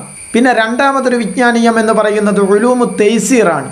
ഉലൂമു തൈസീർ എന്ന് പറയുന്നത് വലഖദ് യസ്സർനൽ ഖുർആന ലിദ്ദിക്ർ ഫഹൽ മിൻ മുദ്ദക്കിർ. ഖുർആനിനെ ദിക്ർ ആയിട്ട് നമ്മൾ യുസ്ർ ചെയ്ത് യസ്സർനൽ ഖുർആൻ എന്നാണ് പറഞ്ഞത്. അപ്പോൾ തൈസീർ, തസ്ഖീറും തൈസീറും തമ്മിലുള്ള വല്ലാത്ത ഒരു പൂരകത്വം, ഒരു അത്ഭുതകരമായ ഒരു പൂരകത്വം സാധ്യമാകണം. ഒന്നാമത്തെ വിഭാഗം തദബ്ബുറിന് വേണ്ടിയാണെങ്കിൽ രണ്ടാമത്തെ വിഭാഗം തഫക്കുറിന് വേണ്ടിയാണ്. അഫലാ യതദബ്ബറൂനൽ ഖുർആൻ എന്നും യതഫക്കറൂന ഫീ ഖൽഖിസ് സമാവാതി വൽ അർദ് റബ്ബനാ മാ ഖലഖത ഹാദാ ബാതില എന്നുമൊക്കെ പറയുന്ന തസ്ഖീറിൻ്റെയും തൈസീറിൻ്റെയും സുന്ദരമായ രൂപങ്ങൾ. ഇത് രണ്ടും ഈ ഒരു ലക്ഷ്യത്തിനു വേണ്ടി ആര് ശ്രമിക്കുന്നോ, ആരൊക്കെ അതിനുവേണ്ടി അത്യധ്വാനം ചെയ്യുന്നോ, അവർക്ക് എല്ലാ വൈതരണികളും, എല്ലാ വെല്ലുവിളികളും, എല്ലാ പ്രയാസങ്ങളും, എല്ലാ ബുദ്ധിമുട്ടുകളും അകന്നു മാറുമെന്ന് നാം മനസ്സിലാക്കണം. അള്ളാഹു സുബ്ഹാനഹു വ തആല റസൂൽ സല്ലല്ലാഹു അലൈഹി വസല്ലമയോട് പറയുന്ന ഒരുപാട് കാര്യങ്ങളിൽപ്പെട്ട ഇബ്സാർ എന്ന് പറയുന്ന ആ ഒരു കാര്യം, അത് വമൻ അബ്സറ ഫലിനഫ്സി അബ്സിർ ഫസൗഫ തുബ്സിറൂൻ എന്നൊക്കെ പറയുന്ന ഖുർആനിക ആയത്തുകളിലൂടെ നമുക്ക് ബോധ്യമാകുന്ന ഒരു കാര്യമുണ്ട്. അതെന്താണ്? സമിഅന ഖുർആനൻ യഹ്ദി ഇലർ റുഷ്ദ്. നമ്മളെ റുഷ്ദിലേക്ക് നയിക്കുന്ന ഒരു ഖുർആനിനെ ഞാൻ കേട്ടു. നമ്മൾ തബ്സിറത്ത് കിട്ടുക എന്ന് പറയുന്നത് നമ്മുടെ റുഷ്ദിലേക്ക് നയിക്കുന്നതാകണം. അപ്പോൾ ഇതാണ് നമ്മളുടെ നെവറിയായ താത്വികമായ ഈ ഒരു വിഷയം ചർച്ച ചെയ്യുമ്പോൾ ചർച്ച ചെയ്യേണ്ടത്. ഇതൊരു പരസ്പര പൂരകമാണ്. ഒന്ന് കൗനുമായുള്ള ഹിവാർ നടക്കണം, ഒന്ന് നമ്മളുടെ റുഷ്ദുമായി, നമ്മളെ രണ്ടും റുഷ്ദിലേക്ക് നയിക്കുന്നതാകണം എന്നുള്ളതാണ്. ഇവിടെ ഖൈറിൻ്റെയും ഷെറിൻ്റെയും ഇടയിൽ നിരന്തരം സംഘട്ടനങ്ങൾ നടക്കും. ആ സംഘട്ടനങ്ങളിൽ നിന്നൊക്കെ നമ്മൾ റുഷ്ദിലേക്ക് നയിക്കപ്പെടണം. പിന്നെ ഇതിൻ്റെ രണ്ടാമത്തെ ഈ നെവറിയായ വശങ്ങളുടെ ഇന്ന് കാണുന്ന തത്ബീഖിയായ വശം നമ്മൾ മനസ്സിലാക്കുക. കേരളത്തിലെ ഈ സമന്വയ വിദ്യാഭ്യാസത്തിൻ്റെ തുടക്കം ഒരു 40 വർഷങ്ങൾക്ക് മുമ്പ് കടമേരി റഹ്മാനിയാണ് എന്ന് നാം വല്ലാതെ വീറോടുകൂടി പറയുന്നു. കടമേരി റഹ്മാനിയയിൽ നിന്ന് ബഷീർ ഉസ്താദ് തന്നെ ചെമ്മാട് ദാറുൽ ഹുദ സ്ഥാപിച്ചു. അതിൽ നിന്ന് കുറച്ചുകൂടി മുമ്പോട്ട് പോയി വാഫി എന്ന് പറയുന്ന പ്രസ്ഥാനം രൂപം വന്നു, സംവിധാനം നിലവിൽ വന്നു. അതിനുശേഷം ഇപ്പോൾ നന്ദി ദാറുസ്സലാം പുതിയ ഒരു പുതുമ കൊണ്ടുവരും എന്ന് പറയപ്പെടുന്നു. അള്ളാഹു എല്ലാവിധ തൗഫീഖും അവർക്ക് പ്രദാനം ചെയ്യട്ടെ. ക്യാമ്പസിൻ്റെ നിർമ്മാണം അവിടെ നടക്കുകയാണ്. അപ്പോൾ നമ്മൾ ഇവിടെ കാഴ്ചവെക്കാൻ ശ്രമിക്കുന്നത് ഓരോ പുതുമകളാണ്. ഈ പുതുമകൾ ആര് സമ്മാനിക്കാതെ പിന്തിരിഞ്ഞു നിൽക്കുന്നോ അവരെ സംബന്ധിച്ചിടത്തോളം ഈ ഗോതയിൽ അവർക്ക് മത്സരിക്കാനുള്ള കേൾപ്പില്ല എന്നുള്ളതാണ്. ഏറ്റവും അടിസ്ഥാനപരമായി വേണ്ടത് ഇത് വിജ്ഞാന കൈമാറ്റമാണ്. വിജ്ഞാനത്തിൽ അവഗാഹമുണ്ടാകുക എന്നുള്ളതാണ് ഇതിൽ ഏറ്റവും അടിസ്ഥാനപരമായുള്ളത്. നമ്മൾ നാടൻ ഭാഷയെ പറഞ്ഞാൽ നല്ലോണം കിതാബ് തിരിയുക എന്നർത്ഥം. കിതാബ് തിരിയാൻ ആവശ്യമായത് എന്തൊക്കെയുണ്ടോ അതൊക്കെ നാം ഇതിൽ ഈ സിലബസിൻ്റെ ഭാഗമായി ഉൾപ്പെടുത്തണം. നമ്മൾ ഇന്ന് നമ്മൾക്ക് കാണുന്ന പ്രയാസങ്ങൾ, നമ്മളൊരു വിദ്യാർത്ഥി, നമ്മൾ ഇതിൽ പലരും ഭൗതിക വിദ്യാലയങ്ങളിൽ നിന്ന് PhD-യും മറ്റുമൊക്കെ നേടിയവരാണ്. ഒരു വിദ്യാർത്ഥി ഇന്നേ ഘട്ടം കഴിയുമ്പോൾ എവിടെ എത്തണം, ഡിഗ്രി കഴിയുമ്പോൾ എവിടെ എത്തണം, PG കഴിയുമ്പോൾ എവിടെ എത്തണം എന്നൊക്കെയുള്ള ഒരു കാഴ്ചപ്പാട് സിലബസിൽ കൃത്യമായി എഴുതി വച്ചിട്ടുണ്ട്. ഈ ചാപ്റ്റർ കഴിയുമ്പോൾ വിദ്യാർത്ഥിക്ക്, ഈ വർഷം കഴിയുമ്പോൾ വിദ്യാർത്ഥി എന്നൊക്കെ രീതിയിലുള്ള സ്റ്റഡി പ്ലാനുകൾ, ഇയർ പ്ലാനുകളൊക്കെ തയ്യാർ ചെയ്യപ്പെട്ടിട്ടുണ്ട്. അത് നമ്മളുടെ വിദ്യാഭ്യാസ കരിക്കുല ക്രമീകരണ രീതിയിൽ അങ്ങനെ എന്തെങ്കിലും ഉണ്ടോ? എന്തുകൊണ്ടില്ല? ഒരു വിദ്യാർത്ഥി പല രൂപത്തിലുള്ള പല ഭൗതിക നിലവാരത്തിലുള്ള വിദ്യാർത്ഥി, ആ വിദ്യാർത്ഥി ഇത്ര വർഷം പിന്നിടുമ്പോൾ ഇന്നേ കാര്യങ്ങൾ ചെയ്യണം എന്ന് എന്തുകൊണ്ട് നാം കൃത്യമായി അടയാളപ്പെടുത്തുന്നില്ല? ഈ വാഫിയുടെ പുതിയ സിലബസിൽ അങ്ങനെയൊക്കെ കാണുന്നു. അൽഹംദുലില്ലാ. ഞാനൊരു വാഫി ആയതുകൊണ്ട് അതുമാത്രം ഒരുപക്ഷെ കൂടുതൽ സംസാരിച്ചേക്കാം, കാരണം കൂടുതൽ അറിയുന്നതായതുകൊണ്ട്. അപ്പോൾ നമ്മുടെ വിദ്യാഭ്യാസ ക്രമത്തിൽ സിലബസിൽ നമ്മളുടെ കരിക്കുലം സെറ്റ് ചെയ്യുന്നതിലൊക്കെ അത്തരം ചില കാര്യങ്ങളൊക്കെ നാം ഉൾപ്പെടുത്തേണ്ടതുണ്ട്. രണ്ടാമത് ഇൻഫ്രാസ്ട്രക്ചർ. സമൂഹത്തിലെ ഒരു വിഭാഗം മാത്രം പഠിച്ചാൽ മതി എന്നുള്ള നമ്മളുടെ കാഴ്ചപ്പാടിൽ നിന്ന് നമ്മൾ മുന്നോട്ട് പോകണം. ഒരു 20 കൊല്ലം, ഒരു 30 കൊല്ലം മുമ്പുള്ള ഇൻഫ്രാസ്ട്രക്ചർ മതിയാകില്ല. ഇന്ന് നമ്മളുടെ ഭൗതിക സാഹചര്യങ്ങളൊക്കെ ഒരുപാട് മാറിയിട്ടുണ്ട്. അതിന് നമ്മൾ എല്ലാവരെയും ഉൾക്കൊള്ളുന്ന, കുബേരനെയും പിന്നെ മറ്റും പാവപ്പെട്ടവനെയും ഒക്കെ ഉൾക്കൊള്ളുന്ന രീതിയിലുള്ള ഇൻഫ്രാസ്ട്രക്ചർ നമ്മൾ ക്രമീകരിക്കണം, അതിന് സൗകര്യം ചെയ്യണം. പിന്നെ നമ്മൾ വിദ്യാർത്ഥികൾ ഇന്ന് ഭൗതിക വിദ്യ ഇന്ന് നമുക്കറിയാം, നമ്മൾ ഹോസ്പിറ്റലുകളിലൊക്കെ പോയാൽ ഡിപ്പാർട്ട്മെൻറ്റിന് കീഴിലുള്ള ഡിപ്പാർട്ട്മെൻറ്റ്, അതിന് കീഴിലുള്ള ഡിപ്പാർട്ട്മെൻറ്റ് എന്നിങ്ങനെ വ്യത്യസ്ത ഡിപ്പാർട്ട്മെൻറ്റുകളാണ്. പക്ഷേ ഇസ്ലാമിക വിജ്ഞാനീയത്തിൽ പണ്ട് മുതൽ ഇന്ന് വരെ ഒരു 3-4 കിതാബുകൾ മാത്രമാണ്. നമ്മൾ മനസ്സിലാക്കേണ്ടത് ഇസ്ലാമിക വിജ്ഞാനീയത്തിലും ഒരുപാട് പുതിയ ഡിപ്പാർട്ട്മെൻറ്റുകൾ രൂപപ്പെട്ടിട്ടുണ്ട്. ഈ ഒരുപാട് ഡിപ്പാർട്ട്മെൻറ്റുകൾ രൂപപ്പെട്ടിട്ടുണ്ട്. ഏറ്റവും മിനിമം നമ്മുടെ സാഹചര്യത്തിനിണങ്ങുന്ന അനിവാര്യമായും ഉണ്ടാവണമെന്ന് നമുക്ക് ശാഠ്യമുള്ള കുറച്ച് ഡിപ്പാർട്ട്മെൻറ്റുകളൊക്കെ ഉൾപ്പെടുത്തി നമ്മളുടെ വിദ്യാഭ്യാസം മാറ്റി ക്രമീകരിക്കണം. ഗവേഷണ സ്വഭാവമുള്ള ഒരൊറ്റ സ്ഥാപനങ്ങളും കേരളത്തിലില്ല. ചെമ്മാട് ദാറുൽ ഹുദ ഇസ്ലാമിക് യൂണിവേഴ്സിറ്റി ഉണ്ടെങ്കിൽ കൂടി PhD-യും MPhil-ഉം ഒന്നും കൊടുക്കാനുള്ള സൗകര്യം അവിടെ പോലുമില്ല. അപ്പോൾ ഇതൊക്കെ നമ്മുടെ വിദ്യാർത്ഥികളുടെ മുമ്പിലുള്ള വെല്ലുവിളികളാണ്. പിന്നെ ഇതിനൊക്കെ ശേഷം ഇതിലൊക്കെ പ്രധാനമായി പറയേണ്ടത് ഈ സമന്വയ വിദ്യ നേടിയവരുടെ റോള്, സ്ഥാനം, അവർക്ക് സമൂഹത്തിൽ ഇടപെടാനുള്ള അവസരം എന്ത് എന്നുള്ളതാണ്. ഒരു 20 കൊല്ലം മുമ്പുള്ള വേഷവിധാനം, ഒരു 20 കൊല്ലം മുമ്പുള്ള അവരുടെ മണ്ഡലങ്ങൾ, അതുമാത്രമാണോ ഇന്നുള്ളത്? എന്തെങ്കിലും നീക്കുപോക്കുകൾ സാധ്യമാണോ എന്ന് നാം ആലോചിക്കണം. അങ്ങനെ വിദ്യാർത്ഥിയുടെ ഒരുപാട് സാധ്യതകൾ ഉൾക്കൊള്ളാനുള്ള സാധ്യതകൾ പരമാവധി നമ്മൾ ഉപയോഗപ്പെടുത്തണം എന്ന് ഉണർത്തുകയാണ്. നമ്മൾ ഇതോടുകൂടെ ചേർത്ത് വായിക്കേണ്ടത് ചൈനക്കാരുടെ ഒരു രസകരമായ അനുഭവമാണ്. നമ്മൾ ഓരോ വർഷവും പട്ടിക്കാട് നിന്ന്, വാഫിയിൽ നിന്ന്, ചെമ്മാട് നിന്ന്, കടമേരി നിന്ന്, ദാറുസ്സലാമിൽ നിന്ന്, അങ്ങനെ സമസ്ത EK വിഭാഗത്തിന് കീഴിലുള്ള ഒരുപാട് സ്ഥാപനങ്ങളിൽ നിന്ന്, അതിനു പുറമെ മറ്റു വിഭാഗങ്ങളുടെ സ്ഥാപനങ്ങളിൽ നിന്നും ഒരുപാട് ബിരുദധാരികൾ വർഷാവർഷം പുറത്തിറങ്ങുന്നു. എന്താണ്, ഒരു നൂറ്റാണ്ടിൽ ഒരു 100ഓളം അടിസ്ഥാനപരമായ കിതാബുകൾ പുറത്തിറങ്ങുന്നു എന്ന് നമ്മൾ സങ്കല്പിക്കുക. ഒരു സബ്ജക്റ്റിൽ വലിയ മാറ്റങ്ങൾ സാധ്യമാക്കുന്ന ഒരുപാട് പുസ്തകങ്ങൾ നമ്മുടെ മാർക്കറ്റിൽ അല്ലെങ്കിൽ സമൂഹത്തിന് സംഭാവന ചെയ്യപ്പെട്ടിട്ടുണ്ട് എന്ന് നമ്മൾ മനസ്സിലാക്കുക. നമ്മൾ അത് പരിചയപ്പെട്ടോ, നമ്മളുടെ ലൈബ്രറിയിൽ അത് ലഭ്യമാണോ, നമ്മളത് നമ്മുടെ സമൂഹത്തിന് നൽകാൻ സന്നദ്ധരാണോ എന്നുള്ള കാര്യങ്ങളൊക്കെ നമ്മൾ ആലോചിക്കേണ്ടത്. ഇവിടെയാണ് ചൈനക്കാരുടെ ഒരു രസകരമായ സംഭവം നിങ്ങളുമായി ഷെയർ ചെയ്യാൻ ഞാൻ ആഗ്രഹിക്കുന്നത്. ചൈനക്കാർ ഹാരി പോട്ടർ എന്ന ലോകപ്രസിദ്ധമായ ബെസ്റ്റ് സെല്ലർ അത് പബ്ലിഷ് ചെയ്തപ്പോൾ അവർക്ക് അവരുടെ ഭാഷയിൽ വായിക്കാനുള്ള സാധ്യതകൾ അവർ കാണാതെ പോകുന്നു. അങ്ങനെ അവിടെ നിന്നുള്ള ഒരു രാത്രി 16,000 ബിരുദധാരികളെ ഒരുമിച്ച് കൂട്ടുകയും ഭാഷ കൈകാര്യം ചെയ്തവരെ ഒരുമിച്ച് കൂട്ടുകയും ആ ഭാഷ കൈകാര്യം ചെയ്തവരോട് ആ വിഷയം ട്രാൻസ്ലേറ്റ് ചെയ്യാൻ ഒരു രാത്രി കൊണ്ട് അവർ ആ പുസ്തകം ട്രാൻസ്ലേറ്റ് ചെയ്യുകയും ചെയ്യുന്നു. അപ്പോൾ ഒരു രാത്രി 16,000 വിദ്യാർത്ഥികൾ, 16,000 വിഭാഗം വിദ്യാർത്ഥികൾ, 16,000 വിദ്യാർത്ഥികളെ സെലക്ട് ചെയ്ത് അവർ ട്രാൻസ്ലേറ്റ് ചെയ്യുന്നു. ഇവിടെയും നമ്മുടെ ബിരുദധാരികളെ ഉപയോഗിച്ച് കൂട്ടായ ശ്രമങ്ങളിലൂടെ നമ്മൾക്കിടയിലുള്ള വ്യത്യാസങ്ങളൊക്കെ മറന്നുകൊണ്ട് ഏകമായി ഒരൊറ്റ മനസ്സോടുകൂടി നമുക്ക് പലതും ചെയ്യാൻ സാധിക്കണം. നമ്മൾ പുതുതലമുറയെ പ്രതിനിധീകരിക്കുന്നവരാണ്. അപ്പോൾ ഐക്യത്തിൻ്റെ, ഒരുമയുടെ സക്രിയമായ ഇടപെടലുകളിലൂടെ നമുക്ക് സമൂഹത്തിന് ഒരുപാട് സമർപ്പിക്കാൻ സാധിക്കണം. അങ്ങനെയാകുമ്പോൾ നമുക്ക് നല്ല റിസൾട്ട് ഉണ്ടാക്കാൻ, നമുക്ക് നല്ലതായ റോള് കൈവരുകയും നമുക്ക് എന്തെങ്കിലും ഇടപെട്ടു എന്നുള്ള മനസ്സംതൃപ്തി ഉണ്ടാകുകയും ചെയ്യുകയാണ്. ബാനി ഒക്കെ മുന്നോട്ട് വെക്കുന്നത് സമൂഹത്തിന് ഉപകാരം കിട്ടണം എന്നുള്ള രീതിയിലാണ് റഹ്മാനിയ അറബിക് കോളേജ് അടക്കം സ്ഥാപിക്കപ്പെട്ടിട്ടുള്ളത് എന്ന് ഞാൻ ഉറച്ചു വിശ്വസിക്കുകയാണ്. ആ വിശ്വാസത്തിൽ നിന്നുകൊണ്ട് നമുക്കൊക്കെ പലതും ചെയ്യാൻ സാധിക്കും എന്നുള്ള ബോധ്യത്തിൽ നിന്നുകൊണ്ട് നമ്മൾ കടമേരി റഹ്മാനിയയെ നവീകരിക്കണം. നമ്മളുടെ ചിന്ത കൊണ്ട് നമ്മളുടെ ശ്രദ്ധ പതിയേണ്ട എല്ലാ മേഖലകളിലും നവീകരിക്കണം. നമ്മൾ നവീകരണ മനസ്സുമായി ജാഗ്രതയോടുകൂടെ ഇടപെട്ടാൽ മാറില്ല എന്ന് വിശ്വസിക്കുന്ന പലതും മാറും എന്നുള്ള പൂർണ്ണ ബോധ്യമുണ്ട്. അള്ളാഹു അതിന് തൗഫീഖ് നൽകട്ടെ. അവസരമൊരുക്കിയ മഞ്ചേരി റഹ്മാനീസ് അസോസിയേഷന് നന്ദി അറിയിക്കുന്നു. പരിമിതമായ സമയമായതുകൊണ്ട് വിശാലമായും മറ്റ് ചില ഏരിയകളും കൈകാര്യം ചെയ്യണമെന്നുണ്ടായിരുന്നു.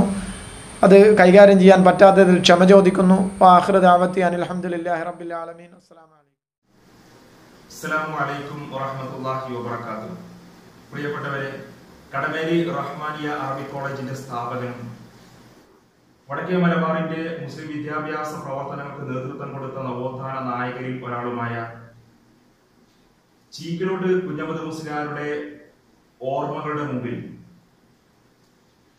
കേരളത്തിലെ മുസ്ലിം വിദ്യാഭ്യാസ നവോത്ഥാന പ്രവർത്തനങ്ങളുടെ സഞ്ചാര വഴികളെ കുറിച്ച് നമ്മൾ ആലോചിക്കുകയാണ്. കേരളത്തിലെ മുസ്ലിം സാമൂഹിക, രാഷ്ട്രീയ, സാംസ്കാരിക വിദ്യാഭ്യാസ മണ്ഡലങ്ങളുമായി ബന്ധപ്പെട്ട് നിരവധി സംവാദങ്ങളും ചർച്ചകളും നടന്നുകൊണ്ടിരിക്കുന്നു. ഈ ചർച്ചകളിലും സംവാദങ്ങളിലുമൊക്കെ ഒരു ഘട്ടത്തിൽ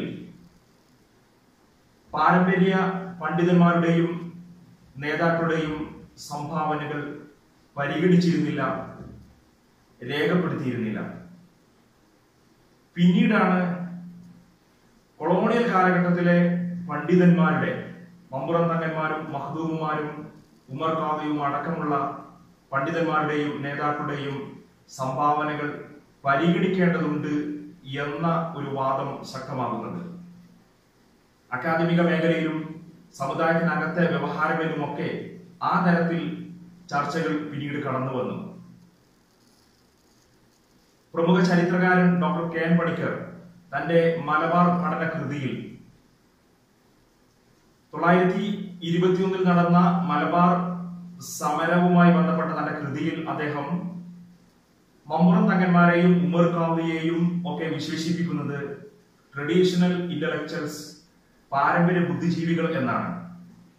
മുസ്ലിം സമുദായവുമായി ഗാഢമായി ബന്ധമുണ്ടായിരുന്ന അവർ സൃഷ്ടിച്ച ആശയ പ്രപഞ്ചത്തിൽ നിന്നുകൊണ്ടാണ് പിന്നീട് ആ ആശയപ്രപഞ്ചത്തിൽ നിന്ന് ഊർജം സ്വീകരിച്ചുകൊണ്ടാണ് പിന്നീട് മാപ്പിള സാമൂഹിക പ്രവർത്തനങ്ങൾ മുന്നോട്ട് പോയത് എന്നും അദ്ദേഹം എഴുതുന്നുണ്ട്. മുസ്ലിം സമുദായത്തിനകത്തെ വ്യവഹാരങ്ങളിലും കൊളോണിയൽ കാലഘട്ടത്തിലെ പണ്ഡിതന്മാരുടെ സംഭാവനകൾ അംഗീകരിക്കപ്പെടുന്ന സ്ഥിതി ഉണ്ടായി.